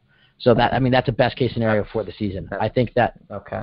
Last month of football. That means our third string running back. No. That's a positive thing. And that's not like we're terrible. I mean, like he's gonna have a big role on this team. I think his hands are undeniable. I think he does have some speed. He does have some agility. So I just think he's a solid young running back. It just haven't had a good young running back in a while. Since the past few of our starting running backs have been free agents, minus Bilal Powell, but Bilal Powell is 28. So I think Elijah McGuire will give this Jets offense another edge, and I also think it'll be beneficial to Christian Hackenberg, who will be starting those games, to have a guy coming out of the backfield. Obviously, he already has it in Matt Forte and Bilal Powell. All these guys in the Jets running backs can catch, and I don't think that's a coincidence. I think John Morton likes having a running back who can catch out of the backfield, but I especially think Elijah McGuire will like Bilal Powell did in 2015 and 2016. He comes in and he'll bring a different sort of energy that off the bench than we're used to seeing. All right. So you want my best case scenario prediction? We'll just do a few here and then we'll move on. But just a few, just to brighten the mood here, Kyle. Jets get the number 1 overall pick, and we find our quarterback. Oh my God. So what record would the Jets? I mean, is that a 2-14? Is that a 1-15? A little lower. You're saying we're not going to win any games? We'll probably win 1 or 2. All right, hold on. Let's just look at the schedule here. Okay, Kyle. We're doing this. We were going to do this later, but we'll come back. We're just going to do it now. Let's get it out of the way. So okay, I'm going to run through this really quickly, and so don't interrupt because you're going to have your chance to talk and explain everything. Yeah. And I'm going to unplug my mic and I'm just going to listen. All right. Anyways, a game that I'm going to say is winnable or whatever. I'm not saying the Jets are going to win it, but you look down this schedule. There are some winnable games. There's definitely a rough patch as I'm looking at it. Once we hit around October, you're going to play the Dolphins or the Patriots, Dolphins, Falcons, Bills, Bucks, Panthers, Chiefs, Broncos. That's a pretty tough stretch. But you look at it. I mean, week 1 against the Bills, divisional rival. Obviously, the Bills have some talent on their team, but and it is in, it is in Buffalo. But I don't think that game is out of the reach for the Jets. I think the Jets have a better defense than people are giving them credit for. The offense is a whole other story. But you're telling me Bilal Powell and some of those wide receivers can't score. So I'm just going to say Bills. That's a winnable game. I don't think the Raiders in Oakland. But will they win, Ben? You say winnable. We're going to come back. We're going to come back, Kyle. We're going to come back and have this debate. Just let me go through. Bills. That's a winnable game. Raiders. I think that's.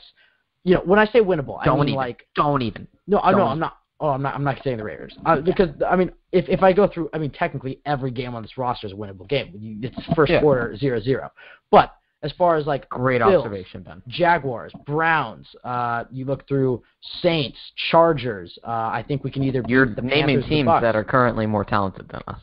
The Dolphins twice, the Bills twice. It's and I know the Dolphins were a playoff team last year, but you're telling me that the Jets can't get close in either of those games? I think they can. The Jets are normally always close with the Patriots in at least one game.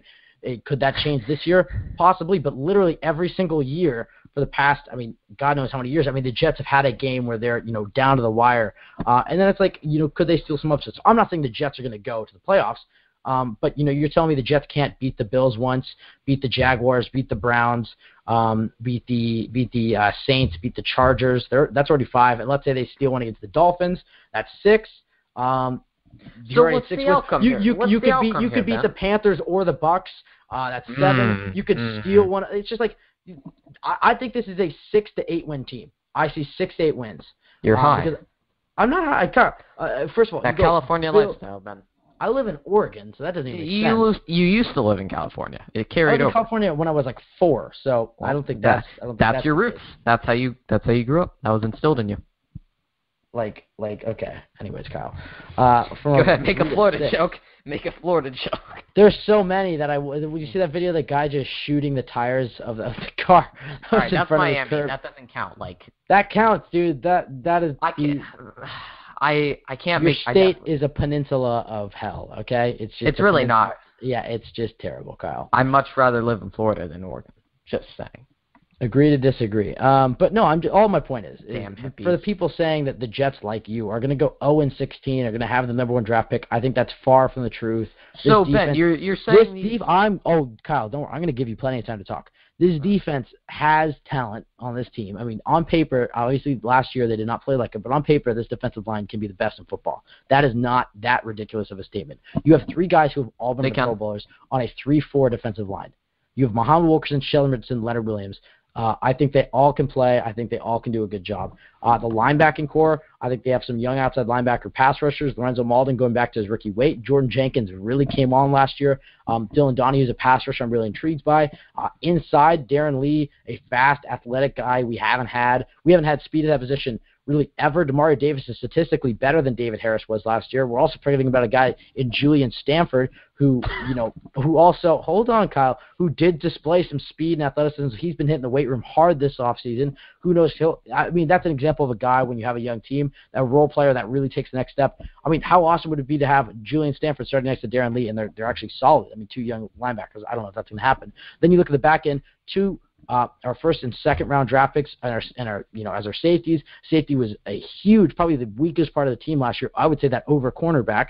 I mean, that's going to protect a lot of the deep balls. Even over quarterback? Our corners are second most in the defense. Our corners, Morris Claiborne's better than Darrelle Revis. Buster Screen is solid in the slot. So then you're looking at the number 2 position. You're telling me either Marcus Williams, Justin Burris, or Darryl Roberts can't do better than what the Jets did outside at number 2. I think that's false. So I think you can see Morris Claiborne, Justin Burris, and Buster Screen as the back end compared with Jamal Adams, Marcus May. That's a solid secondary with the front. Now, am I looking through this with positive optimism? Yes, but I'm just saying it's not that far out of possibility that the Jets have a good defense next year and don't get the number 1 pick.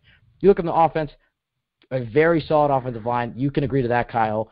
A young tight end we drafted, Austin Seferian-Jenkins, has dropped 30 pounds, is in the best shape of his life, and was a beast in minicamp. Although we have confirmation for that. Wide receivers. I mean, we've already talked about that in depth. The talent at wide receiver, Quincy Enunwa, a guy who showed he can go up against number 1 corners and dominate when he gets the ball. Robbie Anderson, best rookie receiver that the Jets have had in a long time. You look at Ardarius Stewart, Chad Hansen, 2 young rookies. Mike McCagnon, handpicked, which maybe not the best thing with Devin Smith. You have Sharon Peake. I mean, and they'll inevitably be a guy behind that. I'm just saying. You look around, there is talent on this team, although it's scarce and it's hard to find at times. But, I mean, Bilal Powell, Elijah McGuire, Matt Forte is a guy in between the tackles that's solid. Really the big question, and obviously, yes, was that a very optimistic gloss over of the team? I know, yes. I know that's not. You're thinking of this as a Jets fan, Ben. You can't know, think of this as a Jets fan. Kyle, I'm doing this as a Jets fan. I'm just saying that I'm being, optimistic. I'm probably being 90% optimistic, but there is some realism there. I'm not saying that green, Ben. The Jets replaced Ryan Fitzpatrick, a terrible quarterback, with a terrible quarterback in Josh McCown. Yeah. The quarterback position got worse. Bryce Petty's no, it's gotten better. I'll tell you why. You want to know why? First of all, the Jets replaced No Geno. Geno's not even in the equation. The guy played a quarter and a half of football last year, and then better than what we had. Yes, I agree with that, but he was not on the roster as far as I'm concerned. He did not play. Only 7 weeks, right? And we're going into last 7 week weeks of the year with Brian 7 Fitzpatrick. weeks. 7 weeks, Kyle. I mean, but he played a few series in the Arizona Cardinals game and then a few series in the Baltimore Ravens game and tore his ACL. Okay, but besides the point, Christian Hackenberg and Bryce Petty are not Geno Smith. Kyle, here's why. And Geno Smith, we're ignoring that from the equation. We're saying You can't ignore that, though, and then say the quarterback position got better. All right, fine. We'll bring Geno Smith in. Why? But McCown and Fitzpatrick are a wash. Here's what I'll say. Yeah, McCown and Fitzpatrick are both terrible quarterbacks. However, McCown in his 5 starts did have a higher passer rating than Fitzpatrick did, slightly higher. It was 72 point something versus 69, but it's still slightly higher. And the other thing you're not accounting for is Bryce Petty and Christian Hackenberg both have another year under their belts to study the playbook, learn, play. Brand new playbook, by the way. I know it's a brand new playbook, but I know it's a brand new playbook, but they've been in the NFL another year. They're still going to practice. They're studying this new playbook. I'm just saying in the NFL longer. Kyle, we're not talking about Geno Smith. If you want to say Geno Smith, that's a guy. But if you're going to say the quarterback position, well, Kyle, all your arguments about Geno Smith are hypothetical. The guy never produced for the New York Jets. Christian Hackenberg and Bryce Petty are hypothetical. I'm aware, but I'm just saying you Bryce can't. Petty went to Baylor. But I'm aware. I'm aware, but you can't say that Geno Smith is God. But guys, it's like the guy never performed for the Jets. I have no doubt that if he was, I'm aware, but I'm just saying. But you're throwing him around like, well, they're not Bryce Geno Smith. It's like they're not. Geno Smith threw one curl route to Quincy Enunwa, who took it 70 yards on his own for a touchdown. You're forgetting about the previous. Would I have loved to keep Geno Smith over Josh McCown, and he would have been better? Yes, but I'm just saying, Kyle. But you're not accounting. You're not even giving Christian Hackenberg a chance here. Look. I'm not even going to debate. You are correct that the quarterbacks are terrible. I'm just saying I think it's similar to a wash, but then you have to keep in mind that Bryce Petty and Christian Hackenberg another year in the NFL, you're not going to give them any improvement for that. You're not going to say that there's any chance that they're better than they were last year. I think that's false. I mean, Christian Hackenberg we knew was a multi-year project. He had a year to sit. You're telling me he won't be even closer to ready? Anyways. That was a very optimistic rant. That was a very optimistic gloss over of the team. I'm aware of that. I'm going to do I'm just saying the Jets will have good games. I would put money that the Jets will not be the worst team in the NFL. They are a 6 to 8 win ball club. They will be better than they were last year. So what does that get us at the end of the day, Ben? What does that get us? That gives us a solid core to build around, Kyle. I understand you want to tank and be terrible and get Sam Darnold. Well, great. Now he's surrounded by, excuse my language, a shitty team. I would much rather. That's not true. Yes, that is true. Kyle, if the Jets go 0-16, they have a shitty team. It's more on the quarterback and coach. So you're telling me, okay, yeah, for sure. Best case scenario, the Jets defense is amazing. Everybody else is amazing, and then the quarterback just throws the ball into the opposite end zone every play, and then the Jets. Based on what I've seen, that's a reality. I'm just saying, Kyle. I would much rather instill a younger on the show now, Ben. That's more work for yourself. It's literally one button. It's fine. I'm just saying it's literally. I mean, guys like Jordan Jenkins might take the next step. Guys like Darryl Roberts, Justin Burris might take the next step. Sharon Peake. So I'd rather have some of those guys play better. I'd like this team to compete, win some tough games, maybe upset a team, play in all these games. Christian Hackenberg looks solid, and we finished with 7-9, 8-8. I'd much rather have that. You go into next offseason, you have 17th pick in the probably 15th to 17th pick in the draft, 14th around there, and you have $80 million in cap space. You get yourself a nice mid-round first-round prospect, and you have $80 million. Let's say you want to say, you know what, the running game wasn't as good. Le'Veon Bell, we'll try to get him. We might not, depending on Christian Hackenberg's performance. And this was going to be our next topic. We'll talk a little bit about this. For the Kirk Cousins guys, I'm a little I'm cautious about that because, first of all, that's a bridge that we're not crossing now. However, is there a scenario where I could say that maybe the Jets should look into it? He's going to San Fran anyway, so it doesn't matter. Yeah. But I mean, the only situation where you would, because I mean, if the Jets are really terrible, then the Jets are picking in a position to get a quarterback, so we're not picking him there. That means Christian Hackenberg has to be good enough, but not good enough to keep off Kirk Cousins. So that means they would have to be a 6 or 7 win team, but then Christian Hackenberg pretty much has to be terrible. So the defense that would be the dumbest idea, though. In that situation, could you trade for a guy who is a Pro Bowl level quarterback? Give me Sam Bradford. Just give me Sam Bradford. I don't want Sam Bradford. You're looking at the he's stats a top 10 quarterback. You're looking at the stats, not watching the tape. What does that mean? You're looking at the stats. You're not watching the tape. You're looking at numbers and not. I watch tape. Sam Bradford. I know you watch tape, but how much tape of Sam Bradford have you watched, Kyle? Answer this honestly. I actually have watched a bit since honestly. I actually have watched a bit because I got Game Pass recently, and Travis put me onto him. I don't know. Sam Bradford, I don't know. The only thing that would fend me off Kirk Cousins is he makes good decisions. Oh yeah, he's a veteran quarterback, but I'm saying Kirk Cousins is at least young enough to actually build it. It's a mute Sam point. Bradford's We're not going to even 28. we're not going to talk that much about Kirk Cousins because we're not. It's not happening. It's not happening. He's going to Sam. Bradford was drafted in 2011, I think, so he's somewhat young. But he's young.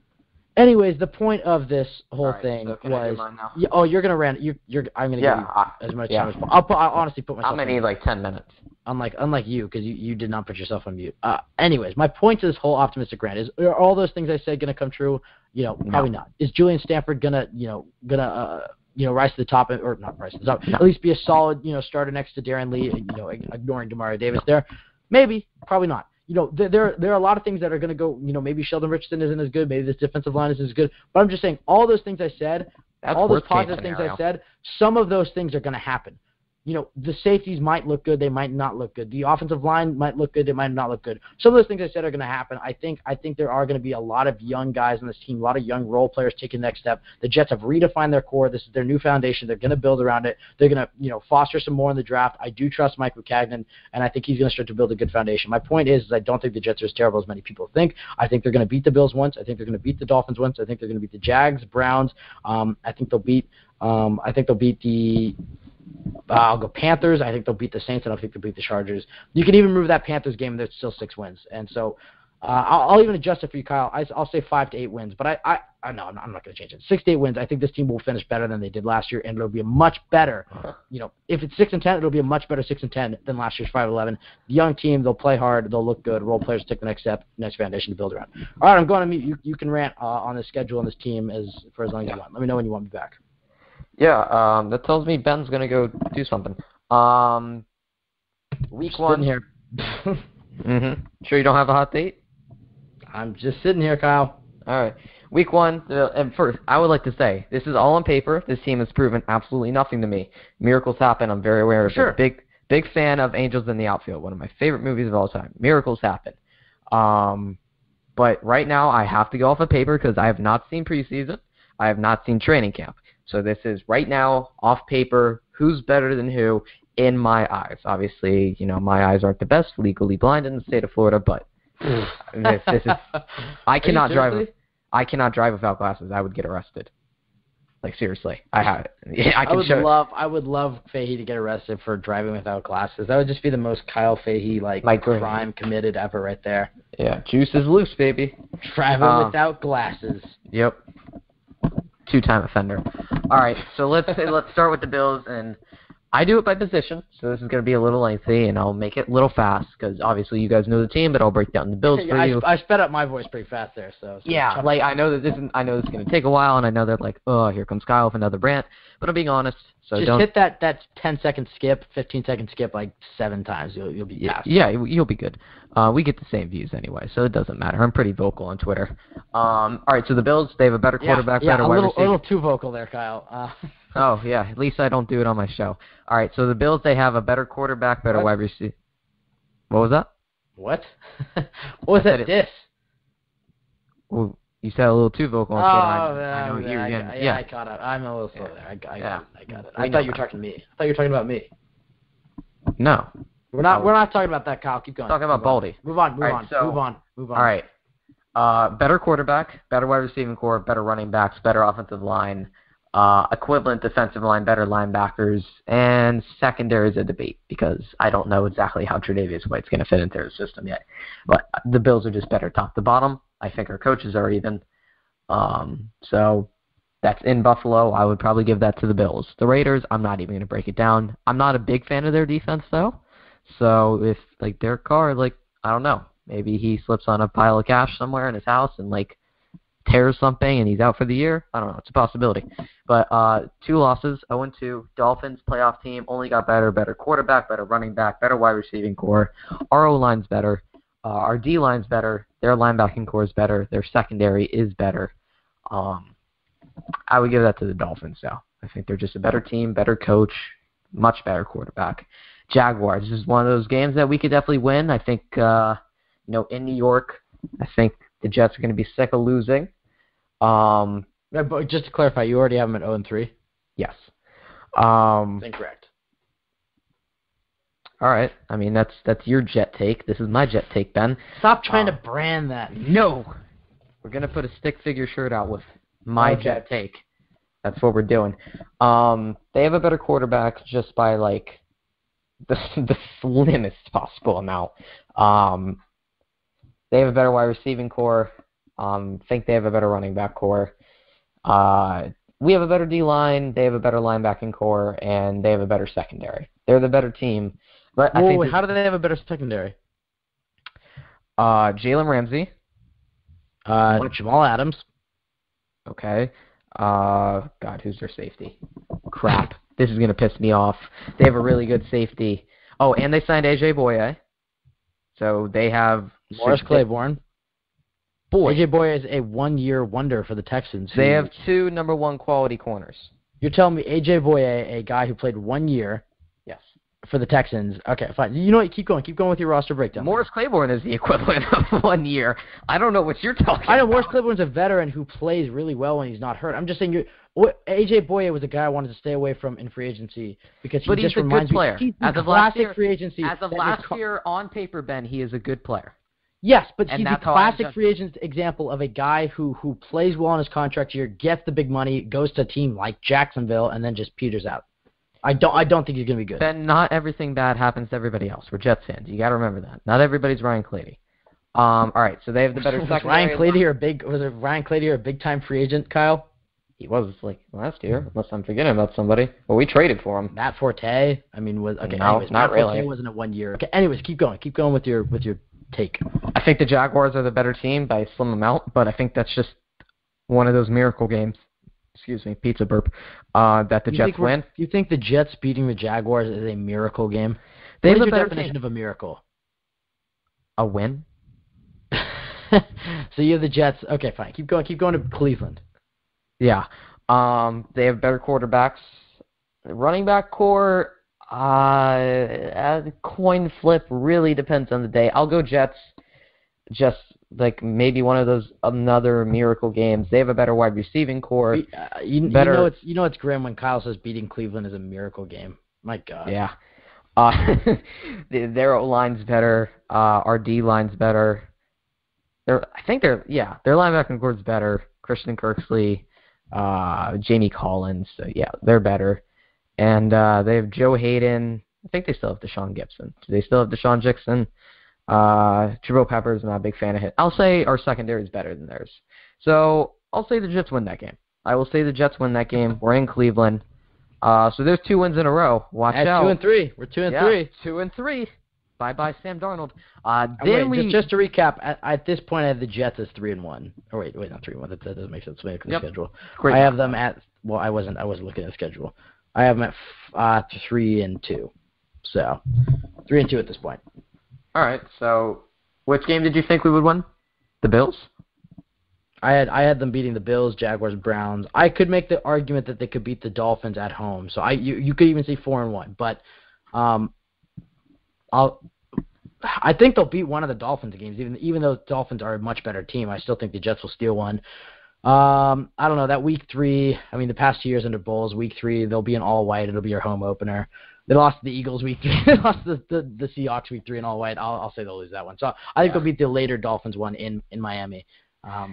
Yeah, so I have us at 2 or 3, or 2 wins in a row. We're doing good, and then we just hit the wall. Patriots. You're telling me they won't be close for the Patriots? And I'm doing wins and losses. That doesn't mean we win. We literally had to go to overtime, and we had like a 10-point lead. Let me clarify something, and then you're going to speed this up a bit. Yeah. Are these losses?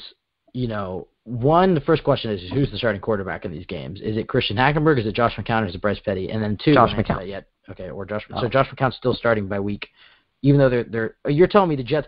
Okay, I'm going to just say this. There's no way the Jets lose the first 3 games and then trot Josh McCown out there against Jacksonville. I think it's possible. If the Jets start 0-3, they're going, all right, Christian, get in there. No, okay. So you're gonna say Josh McCown's still starting, and then number Dude, two, are these losses? last year? Wait, what did you say? They gave Ryan Fitzpatrick till when last year? Week 6?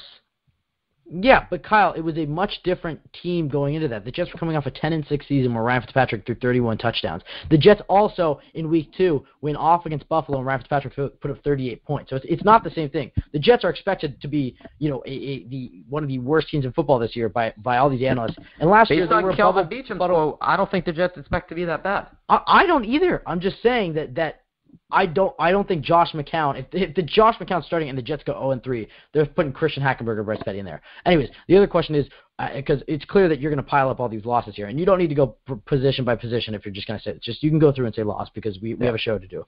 But I want you to say, are these losses highly contested, young players playing well, or are they just complete blowdown? So just keep going through, but just keep in mind we got to get to the caller soon. Okay, to note, I think young players will play well. We just don't have a quarterback and we don't have a capable coach. That's the bottom line, and that's what wins games in the NFL. That's the bottom line. Until we can get at least one of those, we're pretty much screwed. All right, so Patriots, not even going to break it down. We only have a better offensive line than them. That's about it. So that's a loss. The Dolphins, I already broke it down. That's a loss. It's in Miami. The Falcons, God, please, Julio Jones, please. I'm going to draft him in fantasy. Ben, just letting you know, just for that specific week. Bills broke it down. That's a Thursday night game, colorblind game. I don't know. Those all white face masks. They're pretty hot. I'll say the Jets win that game. The Jets will wear the Jets will wear their all green. So. I'll say the Jets win that game. I say I feel we can win that. Yeah, I feel like that's just one of those games I'm getting a feeling for. Coming off an embarrassing loss to Atlanta. What type of feeling, Kyle? A strong one. Oh, damn. Yeah. All right, keep going. So, damn it, Ben. You can't do that to me. So what am I at right now? 3-6? Yeah. Then we go to Tampa. I'll be at that game. Hopefully I can meet up with somebody special there. Get to meet some of the crew, -1. They just have a much better team than us. I'm going to drive out to that game, maybe fly. I don't know yet. Spend like $1,000 on the hotel, the tickets, the food, etc., just to see Jameis Winston, just like carve us up. And then we have a bye, much needed bye. Then the Panthers. I think Cam Newton has a good year this year. Cam Newton was slept on last year. He needs to regain that stature. I think he will. The Chiefs lost. The Broncos, that could be a win. In Mile High, I do not think highly of Trevor Siemian or Paxton Lynch. I could actually see Chad Kelly starting for the Broncos that game. I can honestly see that. I don't think their defense is what it used to be. I'll say that's one of those miracle games. I'll go and say that's a miracle game. It's a strange time for the Jets. They usually don't do well on the West Coast. Let's say they break it week 14. So what do I have? Is that 4-10? Then we're at the Saints. That's literally a coin flip game, but it's Drew Brees. He's just so clutch. I'll say that's a loss. 4-11. Chargers. They're always hit with injuries, but right now on paper they're a better team than us. That's a loss, and then the Patriots. That's a loss. So, 4-12. 4-12. All right. Well, you heard it there. Kyle and I we'll come back talking about this. No, I just want to put this out there. I know that was really pessimistic, and I know that's really depressing. We balanced it out because I went super optimistic and you went super pessimistic. Yeah, but at the end of the day, that Saints game, there could be an injury. You don't know. The Chargers game could be an injury. I'll just say this. What Kyle and I said, what Kyle said and what I said, most likely won't be true. It'll be somewhere in the middle of what we said. Probably. But I still do think that the Jets will be better than they were last year. I think this is a 6 to 8 win team, maybe 5 to 8 win team, but it's going to be a young team. Role players are going to take the next step. It'll start to build the foundation. We have $80 million in next year. And I do believe in Mike McCagnon. Give another chance at the draft. I think you're going to start to see guys, like I mentioned, like Jordan Jenkins and Darryl Roberts and Justin Burris and Sharon Peake, Elijah. That would be great. These guys starting to take the next step. Just starting to build that core, something to get excited about. And then, just these role players that are going to start into starting positions. Guys like Quincy Enunwa and Bilal Powell taking the next steps into leading the team. I don't know. I'm very excited for this team. Although I know the Jets probably won't make the team. That's what we're taking right now. Well, although I know the Jets probably won't make the playoffs, it's going to be fun to watch Christian Hackenberg play. It's going to be fun to watch these young guys play, see them develop. I'm excited to watch. I'm excited to watch these. Yeah, it's like watching a train wreck. You don't know. I'm kidding. Yeah. It'll be fun to see all these young guys out there. It's like Amy Schumer's career. Like you're here for it. It's entertaining. All right. Yeah. That wasn't even. You said that like I was about to like offend somebody. Kyle, I never know with you. You're just it's a dog Amy chasing Schumer. cars. Who cares? Yeah. One day I'm gonna get hit, but for now I'm just gonna keep barking. I can guarantee you that. All right. Great segue there, Kyle. Yeah. All right, let's get to the phone lines. Let's go with we're gonna go with Jay from NewYorkJetsFans.com. Jay, thank you so much for joining us. How you doing, man? Doing good, man. We Kevin and I were heading back from the lake. We hit insane traffic, and we turned our car around and came back to the lake. So we're doing a little steak dinner here and checking out the view of the lake. And we're going to go out tonight and try and make the best of it. But we'll be back tomorrow in Jersey. What's going on over there, guys? I hear Kyle's got me all depressed. I just I called in and I called. Oh, I'm always depressed. I'll give you 13 reasons right now. That depressing season breakdown. I hope it doesn't turn out like that. But, yeah, I don't know how Kyle has us losing at home in Jacksonville but winning in Denver. It makes no sense, but I'm fine with I know. It. No, I had us beating Jacksonville. You said it would be a miracle. I don't know, Kyle. I'm just saying. It's still a win. Up there. And you also have us losing to the Saints and Chargers. I don't know. Jay, I mean, you missed mine. Mine was a little optimistic. I definitely gave the breakdown, but I was just saying. I mean, it's not too far out of the realm of possibility that this Jets defense is young, that it could perform. It's also not out of the realm of possibility that guys, a lot of these young role players like Deion Simon, Sharon Peake, Justin Burris, Simon Says, Julian Paris, Julian Stanford, Dylan Donahue. Some of those guys in the defense take the next step. And same thing on the offense. I'm just saying, I think this season will be a fun one to watch, even though the Jets might lose some games. I think they'll be, in a lot of games, it'll be closely contested. I think you'll see young guys take the next step. But Jay, let's talk about some stuff. Kyle and I were talking about this, and Kyle, I just getting a sense off of what your breakdown of the Jets versus other teams. You don't think too highly of this defense, Kyle. But Jay, and I guess I'll ask Kyle this after Jay. But Jay, where at the end of the season, I guess we're getting close to training camp, and we obviously haven't seen this defense. But if you had to rank where you think this defense will end up at the end of the year, as far in terms of the rest of the NFL overall defensive, I know you're not a big, you want to rank them before the training camp or whatever. But if you had to guess, do you think this is a top 10 defense, a top 15 defense, a bottom 5 defense? What type of defense do you think this is? Because I mean, looking at it, the offense has a lot more question marks than the defense. I actually think the defense, although they underperformed last year, 3 Pro Bowlers in that defensive line, a lot of young guys in the linebacking core, and a lot of some exciting safeties and some young guys in the corner. So just how do you think this Jets defense will turn out at the end of the year? Well, it's hard to predict right now. It just depends on how a lot of these young guys develop. I mean, all the young guys you mentioned, the Burris and Simon and Donahue and guys like that, Jenkins and Malden, it's so young, you just don't have any clue. I mean, this is the first year going in. You really can't predict much of anything, I don't think, until you see how these guys develop, how they take to the new coaching staff, all kinds of stuff like that. So potential is there to be a good defense. I just think that, to proclaim right now that they're going to be awful, I think is kind of ridiculous. And to proclaim right now that they're going to be a top 5 defense is probably also ridiculous. It's just, you're going to hope for the best. I mean, there are pieces in place for sure. There's, we got a really good defensive line. Obviously, we have, the makings of a really good, pair of safeties, and if Claiborne can stay healthy, and you can get the next step from guys like, Darryl Roberts or any of those guys that are back there, and those young, cornerbacks. I think that the defense could definitely be good.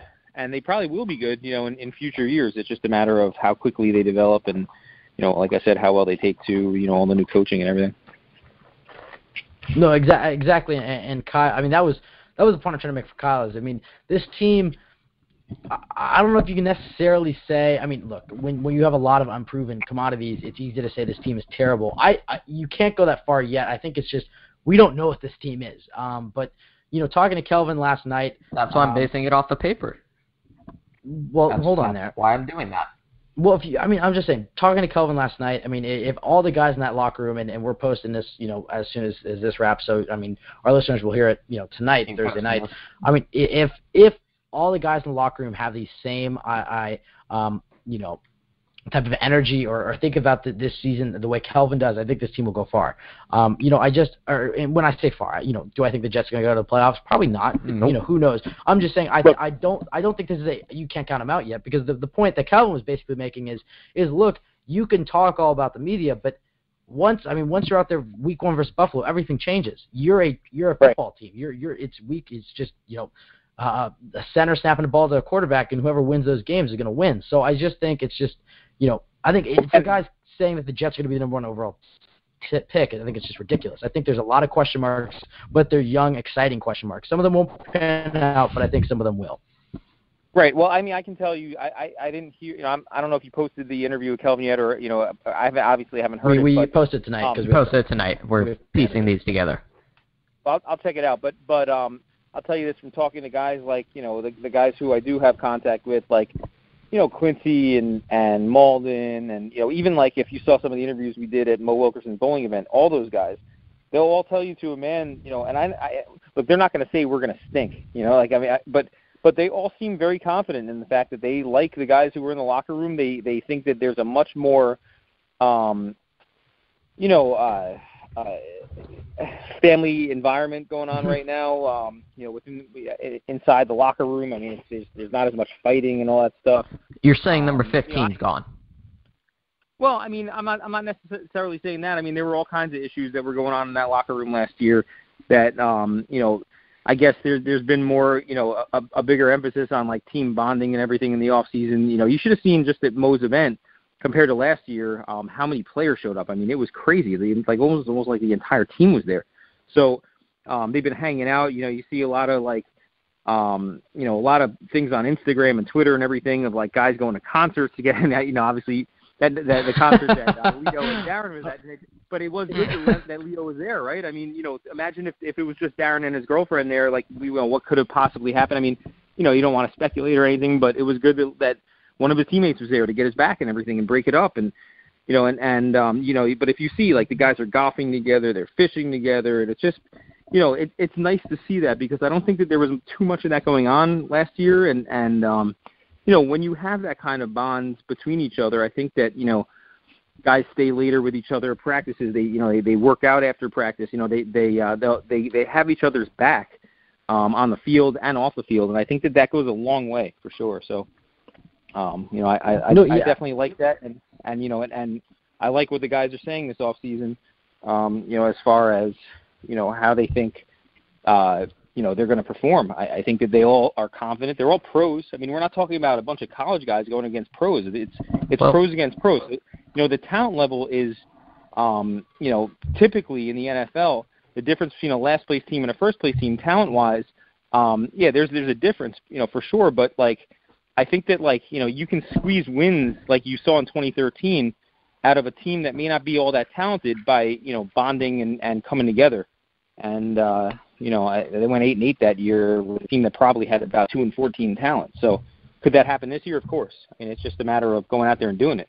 Yeah, and Jay, I think one of the points you made there about the team bonding, that was part of the reason the 2015 team was so special. You had guys, Eric Decker jumping on Ryan Fitzpatrick's back during interviews and whatnot. I just think, and definitely last year that was lacking. Obviously some of the losing brings that out, but I think it is a good thing that it's a lot of young guys. I think a young team, it just changes the environment. I think there's more energy. A lot of these guys are excited to be in the NFL, excited to play. They're going to give it their all. It looks like the Jets. Let's be honest here. It looks like the Jets quit in some of those games last year. It looks like they quit in that I can't make that observation sitting from my couch, but just from what I saw, you saw some of those veterans out there. That New England game in New England, that the home versus Miami. Happened to drop a touchdown. Yeah. There were some things there that where it looked like some veterans, definitely, maybe could have pushed more. I don't want to, call out anybody because honestly we don't know. But I think when you have a younger environment, that chemistry is there. I think the Jets will surprise a lot of people this year. Now, Jay, do you agree with the statement? And this is the article I'll probably release tomorrow. I'll release it tomorrow. Is basically laying out why the Jets are going to be better. It's on your site. What am I doing? It's on your site. It's going to be why the Jets are going to be better this year than they were last year, not just in record, but a better team overall. Do you agree with that statement though about the record that the Jets will finish with more than 5 wins this year? Not sure about the wins, but I do think they'll be a better team. I think that it's possible to be a better team but not have more wins. It's hard for me to predict how many wins they're going to come up with, but I will say this, instead of, like what you were just saying, guys like Revis out there loafing it or, not giving full effort, there's going to be a much faster, younger, hungrier team out there this year, and that can only stronger, greener. Yeah, exactly. Well, hungrier, they should just drop the greener, because I don't even understand what that means, but go with hungrier. Yeah, Green Giant. Yeah, Sheldon with his greens. But, I don't know. It's just strike that from the record. I'm take that. Jay from the top rope. All right. Guys, listen, I would love to stay on and talk football with you guys all night. I unfortunately have to cut this short because I have to go in and help out with something inside the house here. But I'll be tuned in. I'm definitely looking out for that Kelvin Beachum interview. Yeah, well, I'm not in trouble. Long story, and I don't want to get into it on the air, but I got to help out with something inside the house here. So let me run, but I'll talk to you guys next week, and I'll definitely look out for your interview, and I'm looking forward to that article, Ben. So I'll have that posted up tomorrow. All right, sweet Jay. Thank you for calling in. Hope everything's all right. Thanks, guys. Yeah, everything's good. I don't think I got a question or actual word of non-sarcasm in there. I'm gonna be honest. We don't know what happened, but I was gonna say because my response to the whole family thing, that's great and all, but you can be a family all you want. If management is setting you up to fail, like they clearly are. I don't agree with that, Kyle. I don't think you can make that statement. You don't get rid of your best wide receiver to quote-unquote save cap when you have enough cap space. That's not why they got rid of him, Kyle. You're missing the mark. The reason they got rid of him, and although you can defend it or not, the reason they got rid of him is they saw the talent on the wide receiver core. They saw guys like Ardarius Stewart, Chad Hansen, Sharon Peak, and whoever. None of them are Eric Decker. Hold on. No, Kyle, they're not Eric Decker. Kyle, they're not Eric Decker because they didn't have the chance. You can't make that statement. Oh my God. What they did is they're cutting Eric Decker to give these guys the reps they need. They know. Do you want to develop Christian Hackenberg because he needs? Do you want to develop these young quarterbacks, Kyle? Okay, Kyle. Is it that hard to believe that the Jets saw the talent on the wide receiver and they saw the talent in the quarterback room? I feel like they hold on, more Kyle, in the quarterback room. I'll give you a chance to answer. And they saw that the talent of the wide receiver room was probably higher. So let's let go of Eric Decker. Yep. Give these young guys the chance, the reps, the opportunity. Let's see who's for real. Let's give them the reps. Let's give them the chance to grow and shine. And then when the Jets are a contender, when the Jets, in a few years, maybe next year, maybe the year after that, already these guys will be starters for 2-3 years. They'll be the foundation of the team. Eric Decker, his window's closed to be good on the Jets. I mean, all he would serve would be Christian Hackenberg's safety valve, and you could argue the merits of that. You could argue the merits of that, but the point is that Eric Decker was not going to be on the team when the Jets were good. We need guys like Sharon Peak. We need guys like Ardarius Stewart. We need guys like Chad Hansen to be at the top of their game when the Jets are heading into New England in 2020, 2019, and playoffs on the line. We need those guys. Eric Decker is going to be 30-something years old. We don't need that. This is a young team. We're building around the young guys. The only reason Matt Forte isn't gone, and believe me, he would be, the only reason he's not gone is because the Jets would actually lose money by cutting him. So that's the only reason he's there. He's the only veteran there that's staying, and you could argue Steve McClendon as well. And McClendon's just there as depth. But the Jets saw the wide receiver depth. Yeah, but I'll say this. Deion Simon will replace him by the end of the year. Look, unlikely. Steve McClendon's a good player. A good player. Deion Simon's a good young player, but that's the point, Kyle. What does a good player get us? What does a good 31-year-old player get us? Not much. Just like winning games. I'd rather put in the good young player and try to get him into a good player. It's just that's all the Jets are doing here, Kyle. You can make the argument they're tanking, but they're really not. They're putting the Jets in the best position to succeed, and not just for the future, but now. I honestly think that the Jets are better off in their wide receiver room, giving guys like Sharon Peak, Chad Hansen, and Ardarius Stewart better than Eric Decker. Now, the only reason I would say that the Jets maybe should have kept Eric Decker was just for the development of Christian Hackenberg. Yes, but I think the Jets saw absolutely nothing in Hackenberg and Petty. That's why they brought in McCown. Well then, That's Kyle, why they got rid of Decker. wouldn't that explain? Yeah, wouldn't that explain that they're saying? I'm not saying that, but I'm just saying. Wouldn't you agree that they looked at the talent in the wide receiver room, they looked at the talent in the quarterback room, and they said one of these guys is going to benefit, and one of these guys is going to not benefit from Eric Decker being here. We see more talent in the wide receiver room. Let's let those guys benefit. Let's nurture those guys. Let those guys grow and learn and get better and become pros and get all those reps. And then the quarterback will figure out either. And here's so what's going to happen to Christian Hackenberg? I'll say this. I actually don't think these guys are as bad as Kyle. I mean, you saw Week 17 when the Jets trotted out Sharon Peak. Give me a chance here. Robbie Anderson, Quincy Newman. None of them are even close to Eric Decker. Not one. Right now, Kyle. Right now, but you're telling me Quincy Newman. You're telling me Quincy Newman. Maybe not, but you're telling me Quincy Newman in 2 years won't be as good as a receiver as Eric Decker will be. You can't make that statement yet. You don't know. You wouldn't have seen Robbie Anderson at this time last year becoming the starting wide receiver for the team by the end of the year. I'm just saying there's a lot of unknowns. All I'm saying is the Jets have 5 young talented wide receivers, probably 6 and that was the next question I was going to ask you, and we'll get into that in a second with our next caller. But probably 6 young wide receivers. They're going to give them the chance to succeed, and you're admitting Josh McCown's going to start? No, because they will not succeed. No, with they give them the chance to succeed. Christian Hackenberg will start.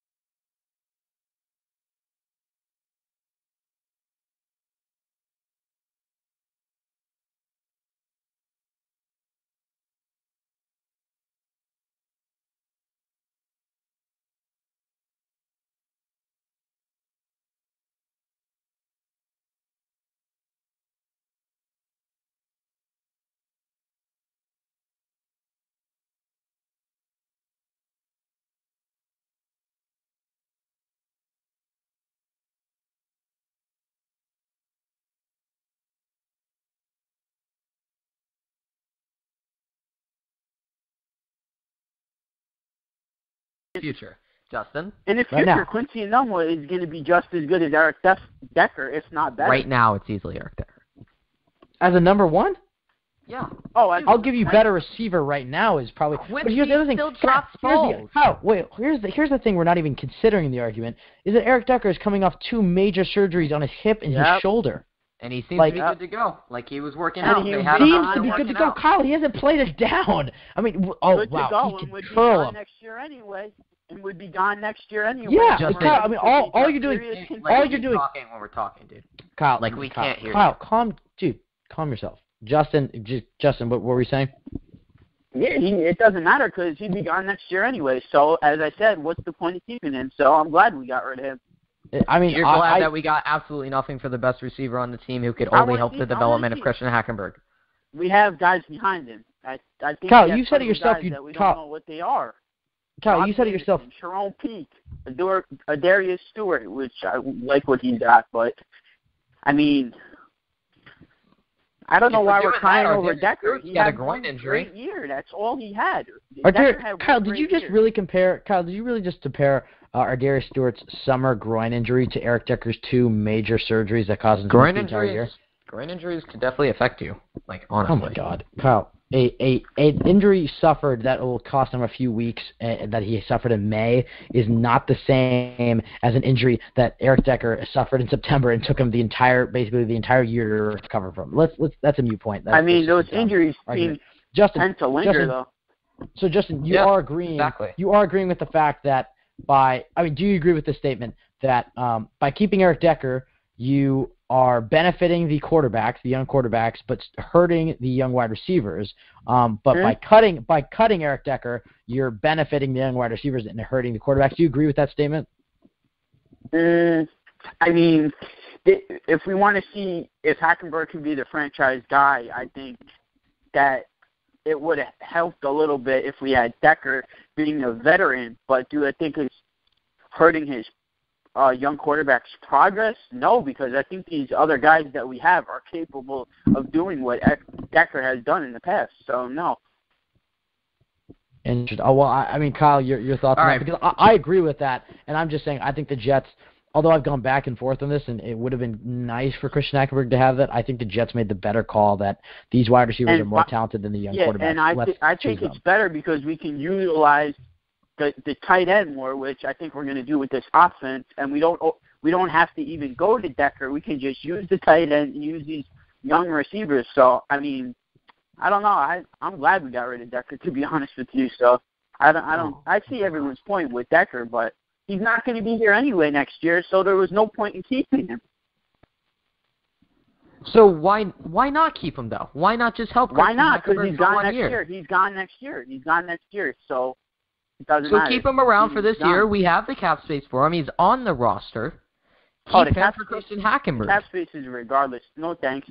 Because it's about the freaking building with these young receivers, building chemistry. And why build when he's not going to be around for next year? When you can get these other guys young reps. That's what this year is about. Do you want to develop Christian Hackenberg, or do you want to develop these wide receivers? Give me one, because you can't have both. Develop Christian Hackenberg. Yeah, you cannot have both. I'm letting you know you cannot have both right now. We're going to develop Christian Hackenberg. All right, so why not keep Eric Decker? Why not? Because doesn't fit future plans. Simple answer. Okay, so you care more about developing future wide receivers and future talent. So you're going to start Josh McCown. Josh McCown's not starting. Unless he looks way better than these other quarterbacks, Josh McCown shouldn't be starting. Absolutely not. All right, I'm going to lay out the scenarios for you. If we kept Eric Decker and we used him to help develop Christian Hackenberg, that's one scenario. Obviously, it hasn't happened. Why are we even discussing Eric Decker? He's gone. Let's just talk about guys that are currently on the roster. That's a good point. I'm not going to argue with that point. I mean, but it is kind of a mute point. That was a good response. But if you wanted to, shut him down. That was a good point. I've never heard him come with a good point before. It kind of caught me off guard. All right. If you wanted to develop your quarterback, you would keep the best pass catcher, the best route runner on the team. A veteran who who will quickly pick up a brand new difficult offense. No, Ben, let me make my point. But again, simple answer. It doesn't fit future plans. Okay, so you care more about developing other wide receivers. Future plans. So Christian Hackenberg, a very inaccurate rookie quarterback, you're throwing him into the fire. You're saying that's going to be good. You're telling me he's not a rookie quarterback and he's not getting thrown into the fire and he's not inaccurate? You're saying that's wrong because they're all the plan. The plan all along was not to play him in the first year. If you're not ready by the second year, you shouldn't. That's because be the guy. Chan Gailey was going to leave. They didn't want him to learn a new offense. So this, as long as that's true, we don't know if it's true, but I'm going to have to go off what Todd Bowles is telling us, saying they knew about it the whole year. That tells me he only learned very, very simple things about an NFL offense last year. That he has learned very little overall because they didn't want him learning a brand new offense just to rip it out of his hands like 3 months later or whatever later. So this is a brand new offense for Christian Hackenberg. A dude who has very little exposure in the NFL, almost no exposure to an NFL field, did poorly in preseason. You're going to throw him into a fire with a difficult schedule, and it's going to hurt the wide receivers because he's going to be struggling. Wait, slow down there. Difficult schedule? Didn't I hear this nonsense from you guys last year? Difficult schedule? The schedule is... It was a difficult schedule. We went 5-11. Not with this difficult schedule stuff, because the schedule doesn't matter regardless. The schedule doesn't I feel like matter. It does. I feel like it does. No, it doesn't. Absolutely That kind of like separates wins and losses usually. That's just my take on it. It's just my jet take. But stop with that. All right, guys, let's move on here. We're gonna talk about the position battles going into training camp. I know we have another week until training camp. We have another episode before training camp starts, and so Kyle and I will talk about this. We might ask it. Well, no, we're not. We're just gonna stick with Justin here. We're gonna go around, give a position. I have let me count this. I think I have 10 position battles for that's gonna have. Well, I guess 10/11. You'll see in a second.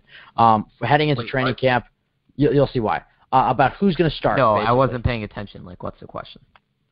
Kyle, basically, I have 10 position battles that's going to be happening during training camp, and we're going to give our predictions on who's going to end up winning them before training camp. We'll review these after training camp.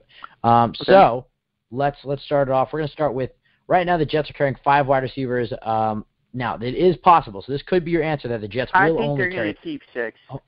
All right. Okay. Thank you, Justin. But let me That's so Raven. Now your answer could be that they could only keep 5. But if the Jets keep 6, who is the 6th wide receiver going to be? You could go. I mean, Jalen Marshall, but he's suspended for the first 4 games. Yeah, I think they're going to keep 5 Devin and then Street, Marshall. You got to let him get the question off, man. Devin Street, Gabe Marks, Katie Cannon, Marquise Wilson, Frankie Hammond, Deshaun Fox. Just to name a few of them. So I guess I'll ask you, Justin, who do you think will be the 6th wide receiver? And let's remember here is that, I mean, my prediction for this is, and I'll give my guy in a second, but I think it's going to be another guy like a Robbie Anderson last year, and one of these guys I just mentioned, maybe another one that'll really shine during preseason, and he'll be the 6th guy we keep. And the other thing you have to keep in mind is how do they impact on special teams? Can they contribute? So, I mean, could lead to the Jets carrying 7. So, who knows? But I guess I'll ask you, Justin, how many receivers are the Jets going to carry, and who are the last 2 or 1 or 2 going to be? I'm going to say 6, but I don't know who the other one's going to be right now because I think Jalen Marshall could be a surprise cut if he doesn't perform during training camp. Right now, I'm leaning towards they're going to keep him, but depending on how training camp goes. So, I don't know how I'm feeling at 5, 6, or 7 right now. It really depends how training camp goes. Chad Hansen, Stewart, that's 2. Robbie, Peak, and Quincy, that's 5 right there. And I think they may keep 1 more besides that, 1 or 2. It depends. It all depends on training camp. Special teams is where the guys are going to make the cut. All right. Well, I mean, so I guess we're going to say, I mean, well, the thing you have to remember with Jalen Marshall, and I messed this up on another show. Yeah. a few days ago. Wait, are we talking about the same topic? Yeah, that's the problem. No, not the same topic. Not the same topic. I said that Jalen Marshall was suspended for 2 games. It was 4 games on Let's Talk Jets, but it's actually 4. So you have to remember that even if the Jets do decide he played well enough during training camp and preseason, he still wouldn't be on the day 1 roster. So in that case, do the Jets carry a sixth? That's a guy who they might cut, or depending on how he plays, or do you think the Jets will go with 5 and carry another guy at a different position? It all depends how training camp breaks down. All right. That's where. All right. Well, then Kyle, we'll get your take. Who will be the 6th or 7th or none wide receiver on the Jets? I can repeat them for you if you need. We have Devin Street, I got Gabe him. Marks, KD Cannon, Marquise Wilson. Yeah, your pick. All right, so I'm gonna go Quincy, Robbie, Ardarius Stewart. All right, we already know this. It's only about the last. Well, I'm doing it for me, Ben. So calm yourself, right? I think I'm the guy who needs to calm himself. Yeah. You need just let me do my Kyle's thing. got the shortest fuse of any person I've ever seen. Now, Ben, I mean, what do you expect? You pull my string, I'm gonna talk. All right, Quincy, Robbie. I've got a snake in my boot. I swear to God, if you interrupt me one more time, I'm gonna. You said pull the string. Okay, whatever. Keep going. Oh, the Toy Story reference. Oh, okay. Yeah. That's funny. I'm absolved. Yeah, Quincy, Robbie, Ardarius Stewart, Chad Hansen, Sharon Peak, Katie Cannon. I think that's it. Unless I'm forgetting somebody. So you're saying Katie Cannon's going to be your 6th and final receiver? Katie Cannon's extremely talented. So do you think he has the ability to return kicks? He has the ability to be a number 1 wide receiver. He just needs to put. I know that wasn't the question. And he got in trouble for the 49ers. He wasn't original. Yeah. Pretty big. Do you think he has the ability to return kicks? Because that's really what's going to separate them. Because, I mean, right now you could probably see the favorite because the Jets brought him in was Marquise Wilson. He's kind of replaced Quentin Patton. Marquise Wilson was a very solid receiver for the Bears and kind of, I forgot we signed him. Got hurt. So the Jets could have kept Marquise Wilson and then keep another one based off the returning because I don't think Marquise Wilson can return kicks. I might be wrong on that. But I don't think that's really in his... No, he has injury history. I think, believe it or not, contract. 6'4", so yeah, I don't think it's happening. Contract year for Quincy. I think the Jets are going to use him the most possible. Make him earn his money. I see that, a lot with management nowadays. I can very well see Quincy Enunwa pulling off the number 1 wide receiver, definitely some HVAC into the offense, and kick returner. I can definitely see. No way they're putting Quincy back there, Kyle. I can see that. He did have 1 kick return last year. It was for some messed up. I think it was against the Chiefs, and it was because it was pretty good. Fumbled. It was more, and he returned it like 50 yards. But yeah. I think the Jets are going to struggle putting the number 1 wide receiver. It could happen. You're right. But he's like a restricted free agent next year, right? Yeah. So the big 3 probably right now, probably the favorites would be Katie Cannon, Marquise Wilson, and then Deshaun Fox is a guy who really performed during minicamp. But again, that's minicamp. If I had to make my pick right now, I would say that the Jets are going to keep both Marquise Wilson and Katie Cannon. And then we don't have a lot of other talent on the field, so why not keep those guys? Yeah, I could see the Jets keeping 7, but it's going to be one of them. Actually, you know what? I'm going to change it. I think they're going to go Katie Cannon. I think it'll be very close between Wilson and Cannon, but I just think Cannon's younger. I think he's going to prove it. I actually like Marquise Wilson, and I could see him making the roster. But if I had to go right now, I'll say Katie Cannon. All right, the next one I have. A very exciting position, fullback. We have Anthony Frisker versus Julian Hauser. Justin, we'll start with you. Hauser. Kyle? Fullback position? Yeah, it's Anthony Frisker versus Julian Hauser. Goddamn Julian Hauser. He just can't seem to make the roster for anything. Thanks for the explicit. I guess Ben, you literally said shit like 30 minutes ago. So, Julian Hauser just never seems to do it. Like linebacker, defensive end. Now we're going to fullback. Give me Anthony Frisker.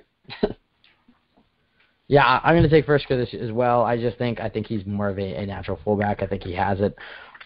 Yeah, and I think the Jets want to carry a guy like him. I think he's a better run blocker, which is big. I think the Jets are going to focus on the run game with Matt Forte, Bilal Powell, and Elijah McGuire.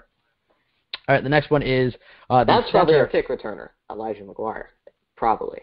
Well, that's coming up lader, but we have. Well, since we just talked about it, I guess we'll do it now. This is a open season topic, but who will be the kick returner / punt returner for this? This is part of the training camp. Yeah, well, he's not on the team. So your kick returner, I mean, is it going to be that 6th guy? Kyle, you mentioned Elijah McGuire. So Justin, who is your kick returner / punt returner? Is it somebody different? Is it the same guy? Elijah McGuire. the raging running back. All right, Kyle, your pick for kick returner, Elijah. I'm gonna go raging running back, Elijah McGuire. Yeah, I mean, I guess I'll go Elijah right now, but I don't know if he has the top end speed to do it as much. He's pretty fast. He's pretty fast. He reminds me more, I guess. Oh God, I'm gonna mess up the name. Oh boy, it's Chiefs first tech. I'm trying to remember the Chiefs running back. Chadandrick West. Chadandrick West. No, hold on. Spencer Ware. No, hold on. It's Jamal Charles.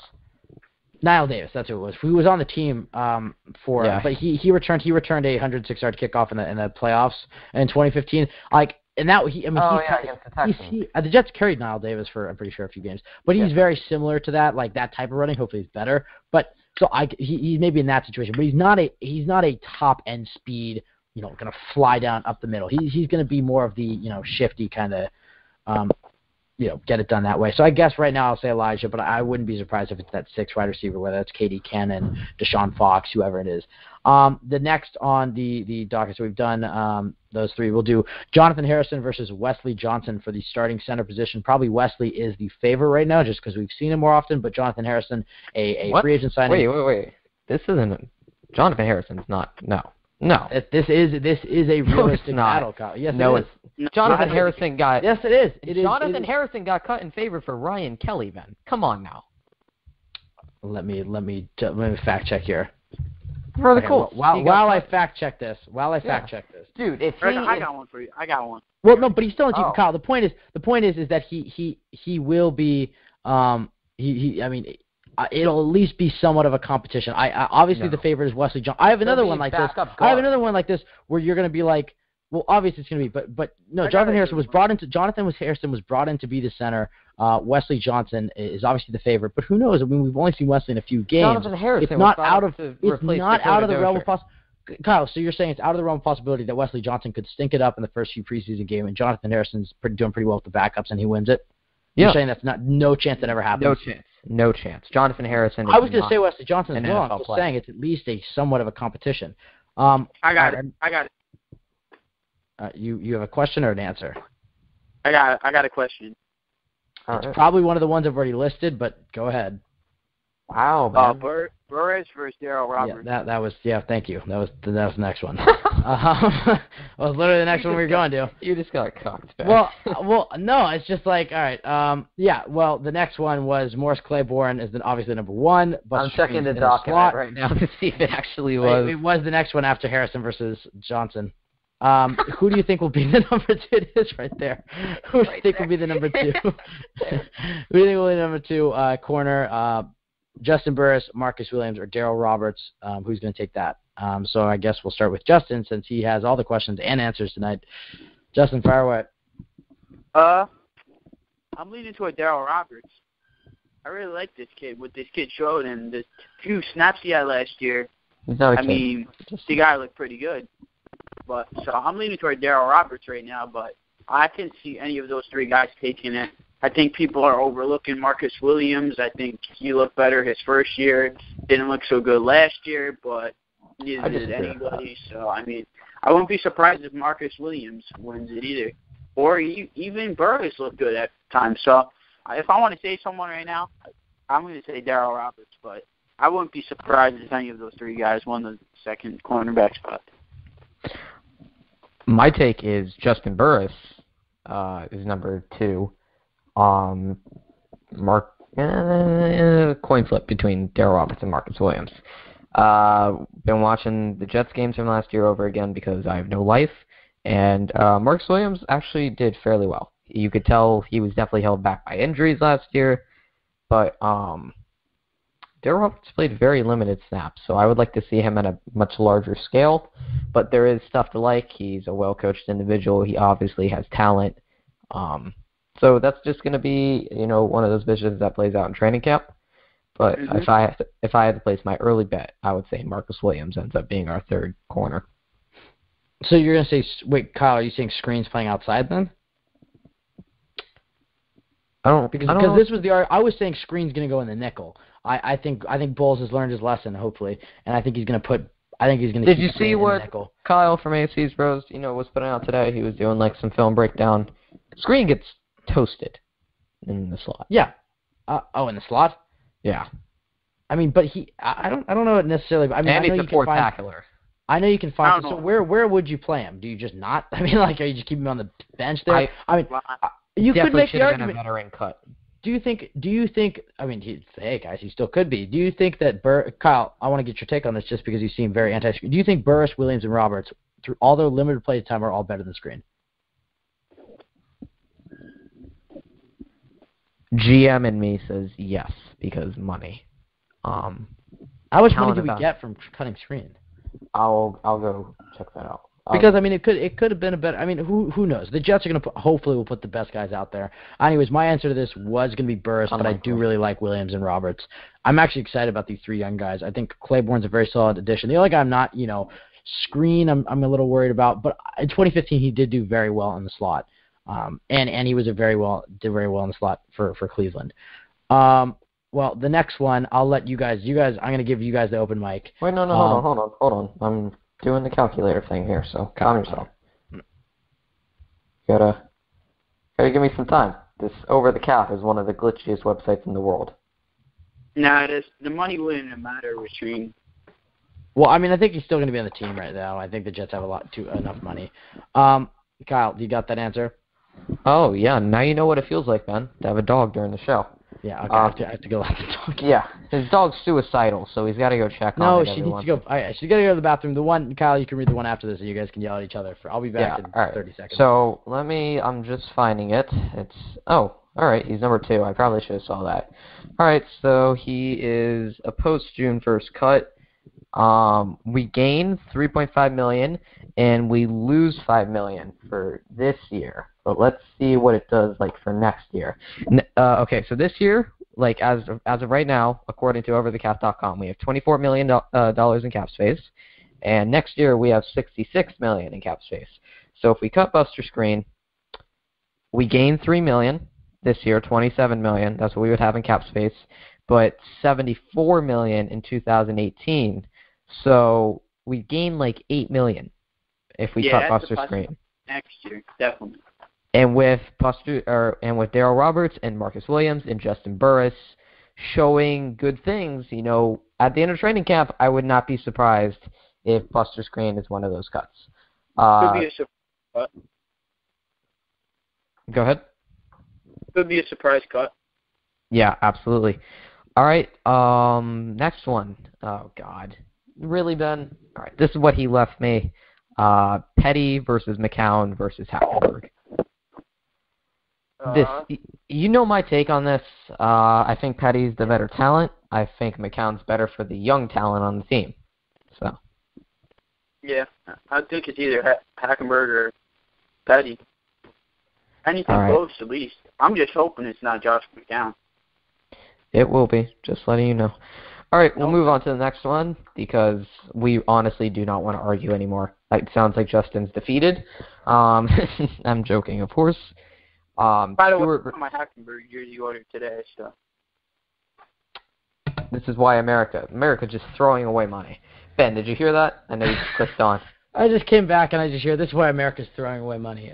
Yeah. He goes, I just ordered my Christian Hackenberg jersey, by the way. What the hell? Come on. This is Justin. Come on. Hey, can't hate the guy for supporting his team. So did we talk about? You should buy the Champs of '69 shirt then. You want to support the team? Nah, I'm alright.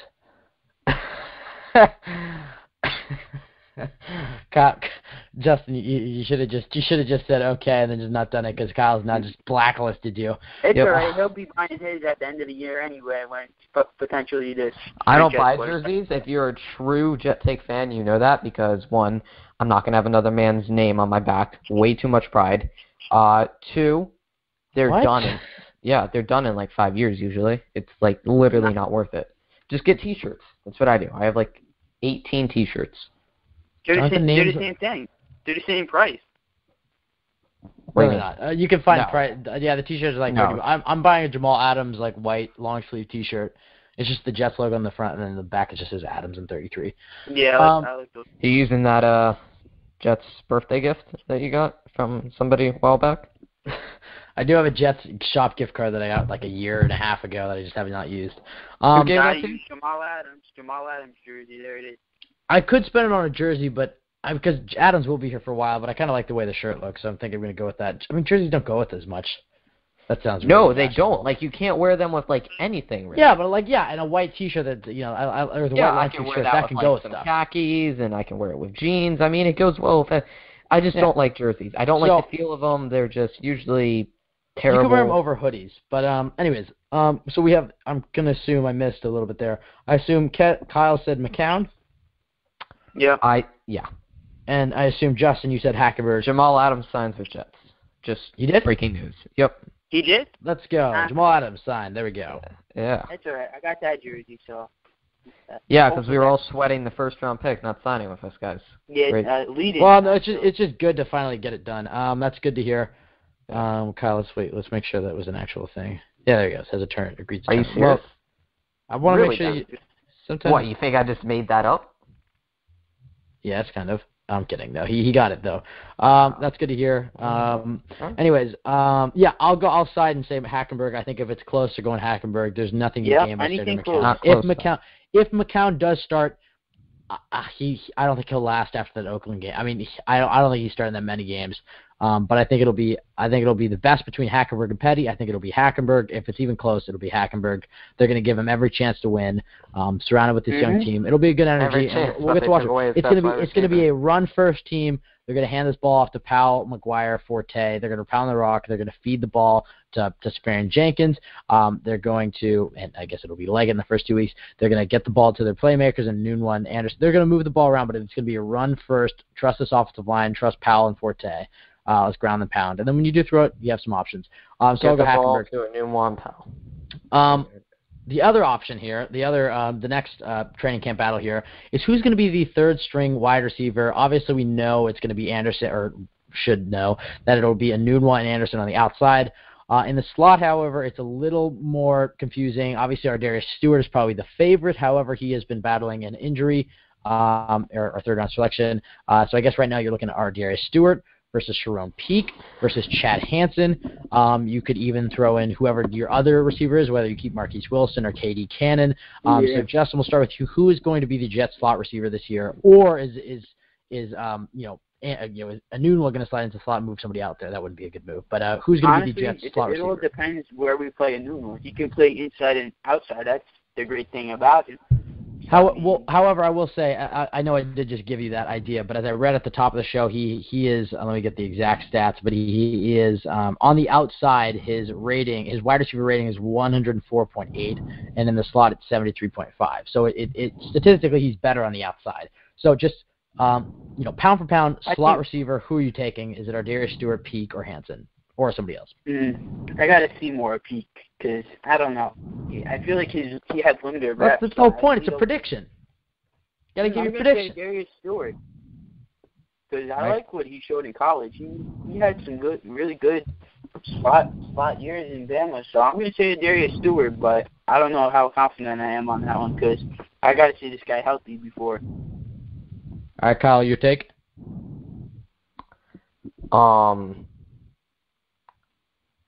I gotta go Stewart. All right. Yeah. All right. Yeah. I'll say. I actually really do like Peak as a prospect, but I do think I'm trying to think. Oh my God. I'll go Ardarius Stewart. I think he just I love him in college. The safe answer. I think if he's healthy, I think he'll be in. I think he has a lot of talent. I'm excited for him. All right, a few more here, 3 more, and then we're gonna wrap the show up. I guess we'll keep Justin on for the last 3. Now this one's gonna be a little interesting. Obviously we have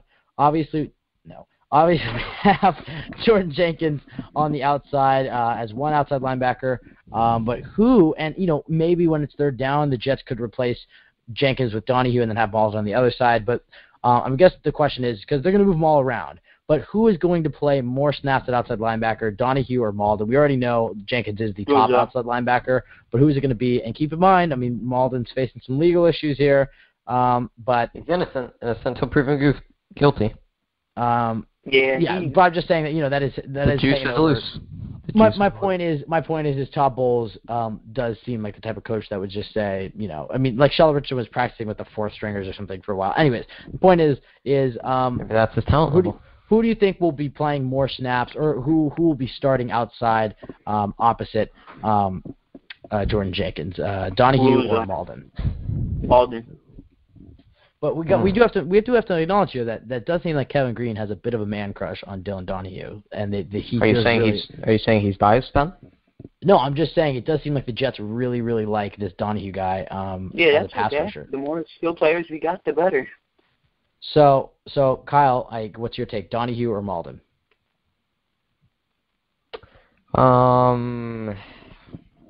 Depending on legal issues, if Malden doesn't get suspended, it's Malden pretty easily. But if he does get suspended, it's Donahue. I feel like that's pretty simple. Wow. I didn't think it was a question. Like it was kind of like the Jonathan Harrison one. Yeah, but the one thing I will say though is Donahue has been playing a lot, or at least was playing a lot with the first team in minicamp.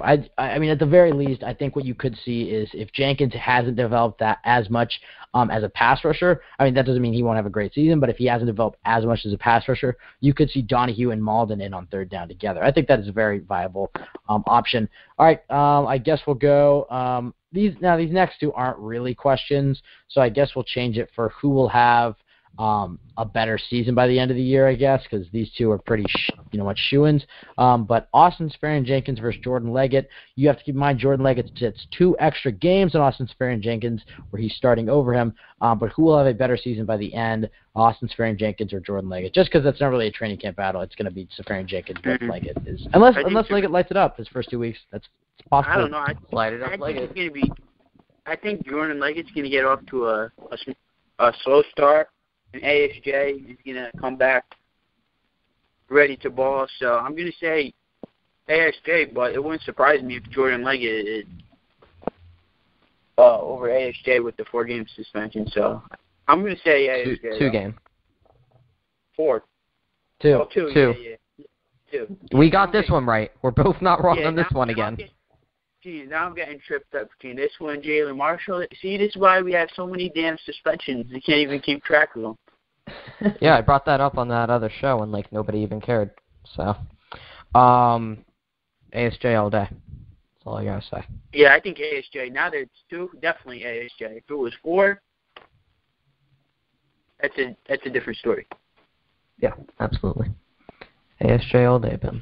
All right. I'll also go with Austin Seferian-Jenkins. I wouldn't rule out Jordan Leggett having a solid first 2 games, or at least being somewhat of an impact. I think realistically, his target ratio should be around 20 to 25. I can tell how pissed Ben is That'd right be pretty now. good.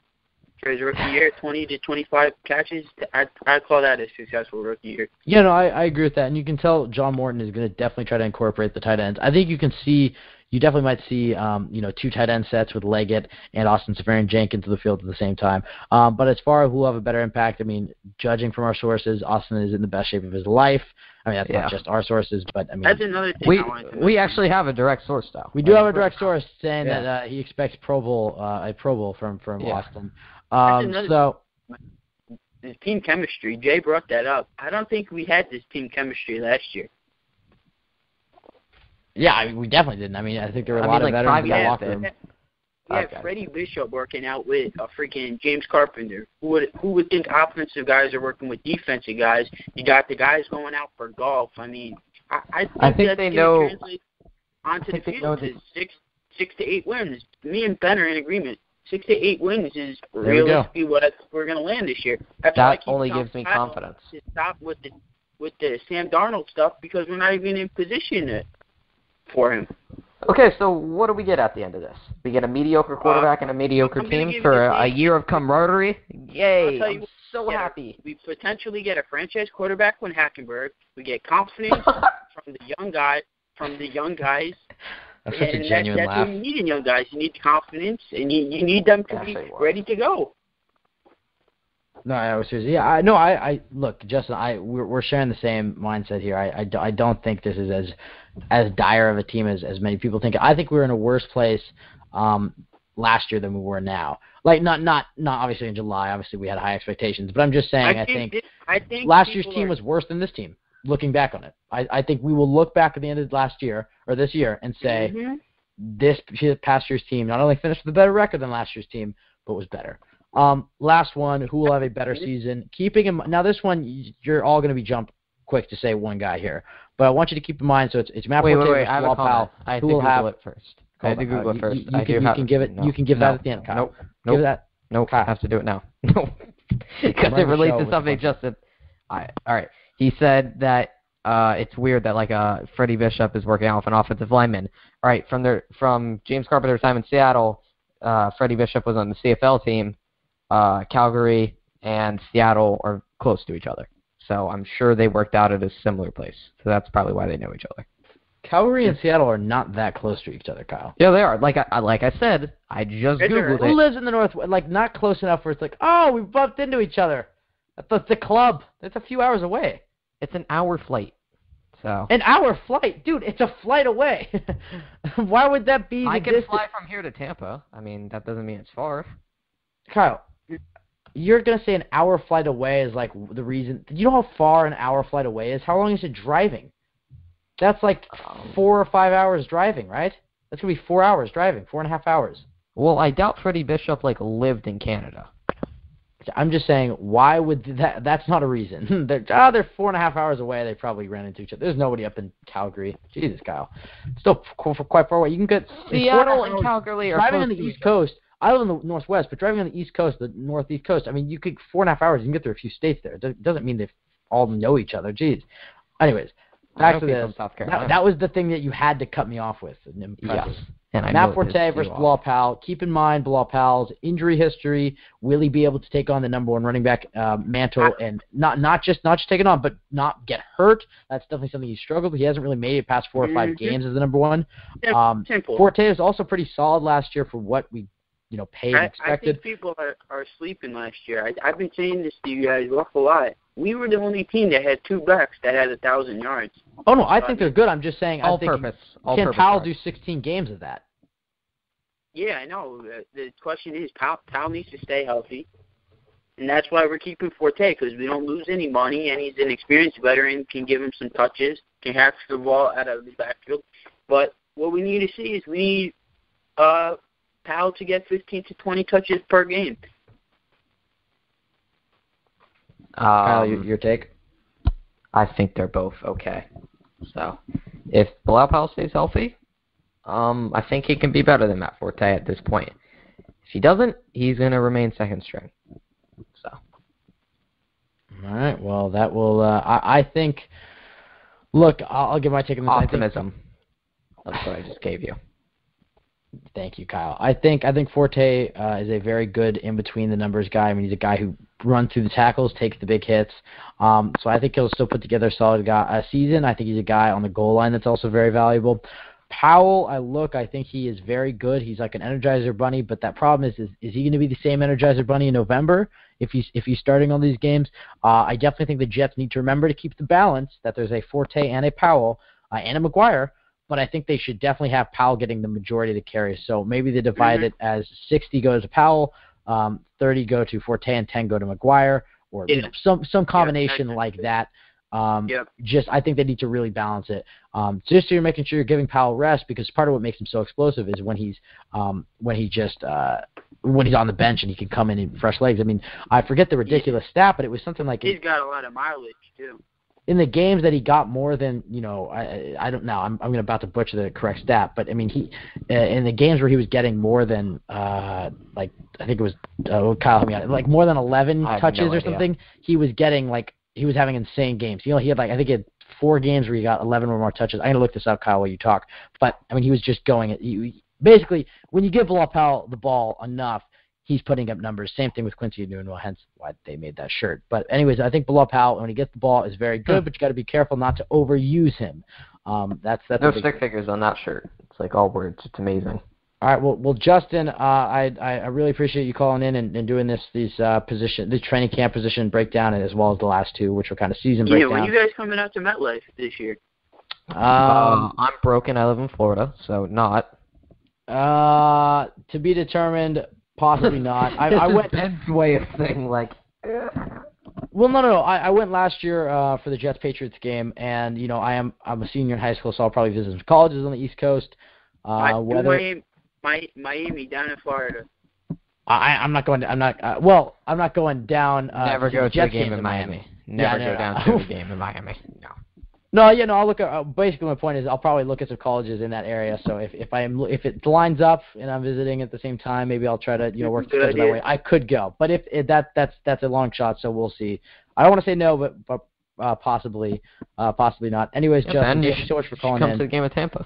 If I'm going to see the Jets on a year where they're not going to be that good, and I'm going to fly to see them, I better see them at home. I think it's better to just see them at home. See them, where you're surrounded by some Jets fans at least. Maybe if I'm going in November, I won't be. But anyways, Justin, give out your Twitter so you can so our listeners can give you a follow.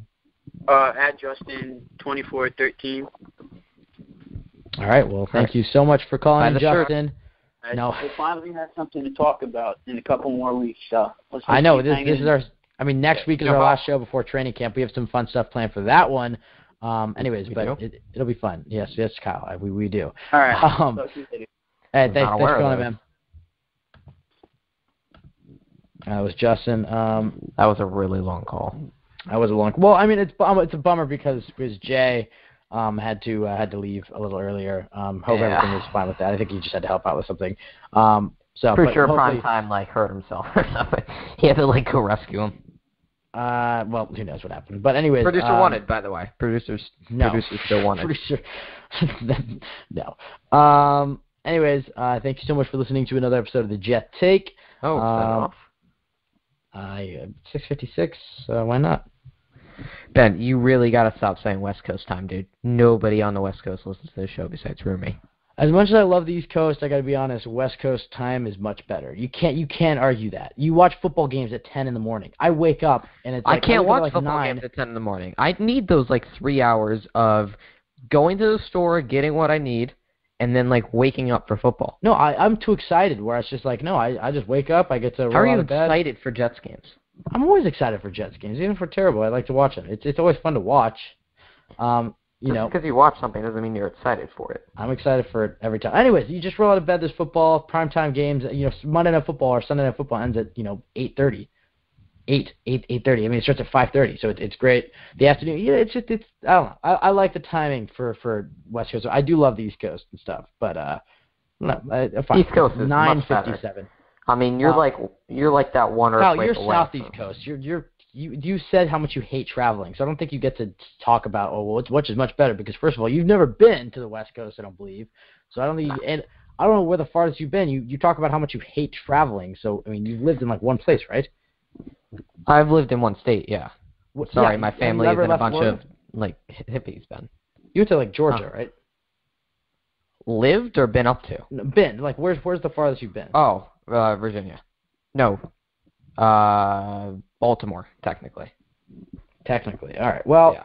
It was within state boundaries. So, Maryland. Oh my God! I just realized I said Baltimore. Within Maryland state boundaries. I'm stupid. Wow. Yeah. Anyway, that's not a good look for me.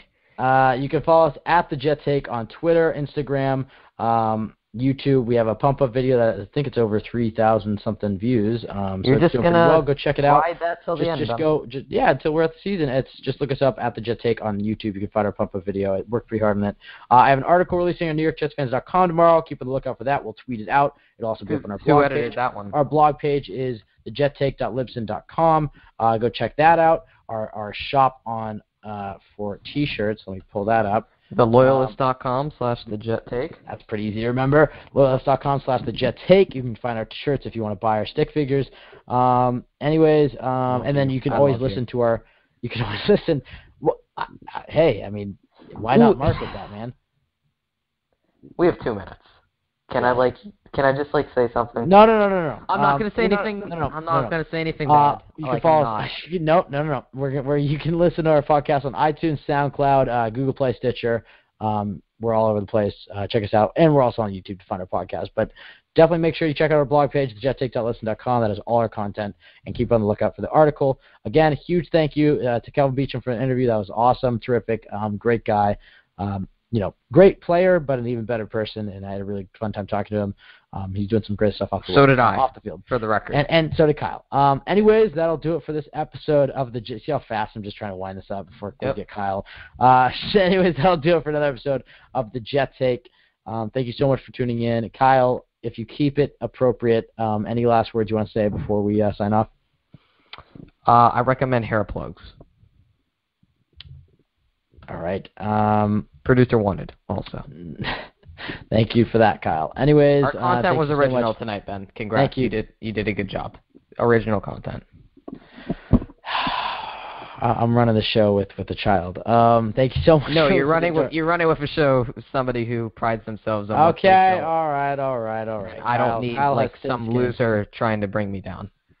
Okay, Kyle, you have thinner skin than we're not even going politics. Go ahead, Ben. Go ahead, Ben.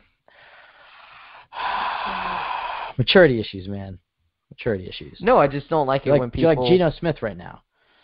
I just don't like it when people attack me and then don't apologize. Kyle. Let's wind the show up professionally. Anyways, thank you so much for listening. You can find all our social medias. Just look us up, Twitter at the Jet Take. That's the best place to find us. Anyways, thanks so much. Follow me next week. Kyle Last NFL. week before. Oh my God, I forgot. Follow Kyle for some. Let's just call them heated tweets at Kyle Fahey NFL. You can follow me at Ben Blessington7. Those are our personal Twitters. Anyways, thank you so much for tuning in. We'll talk to you guys next week. We'll leave you with the best chant in the National Football League. Yeah. We'll talk to you guys next Wednesday. Wait, that's the wrong one. Oh my God. That's the wrong one. My bad. Yeah, I'm off my game. Hold on, this one. My bad.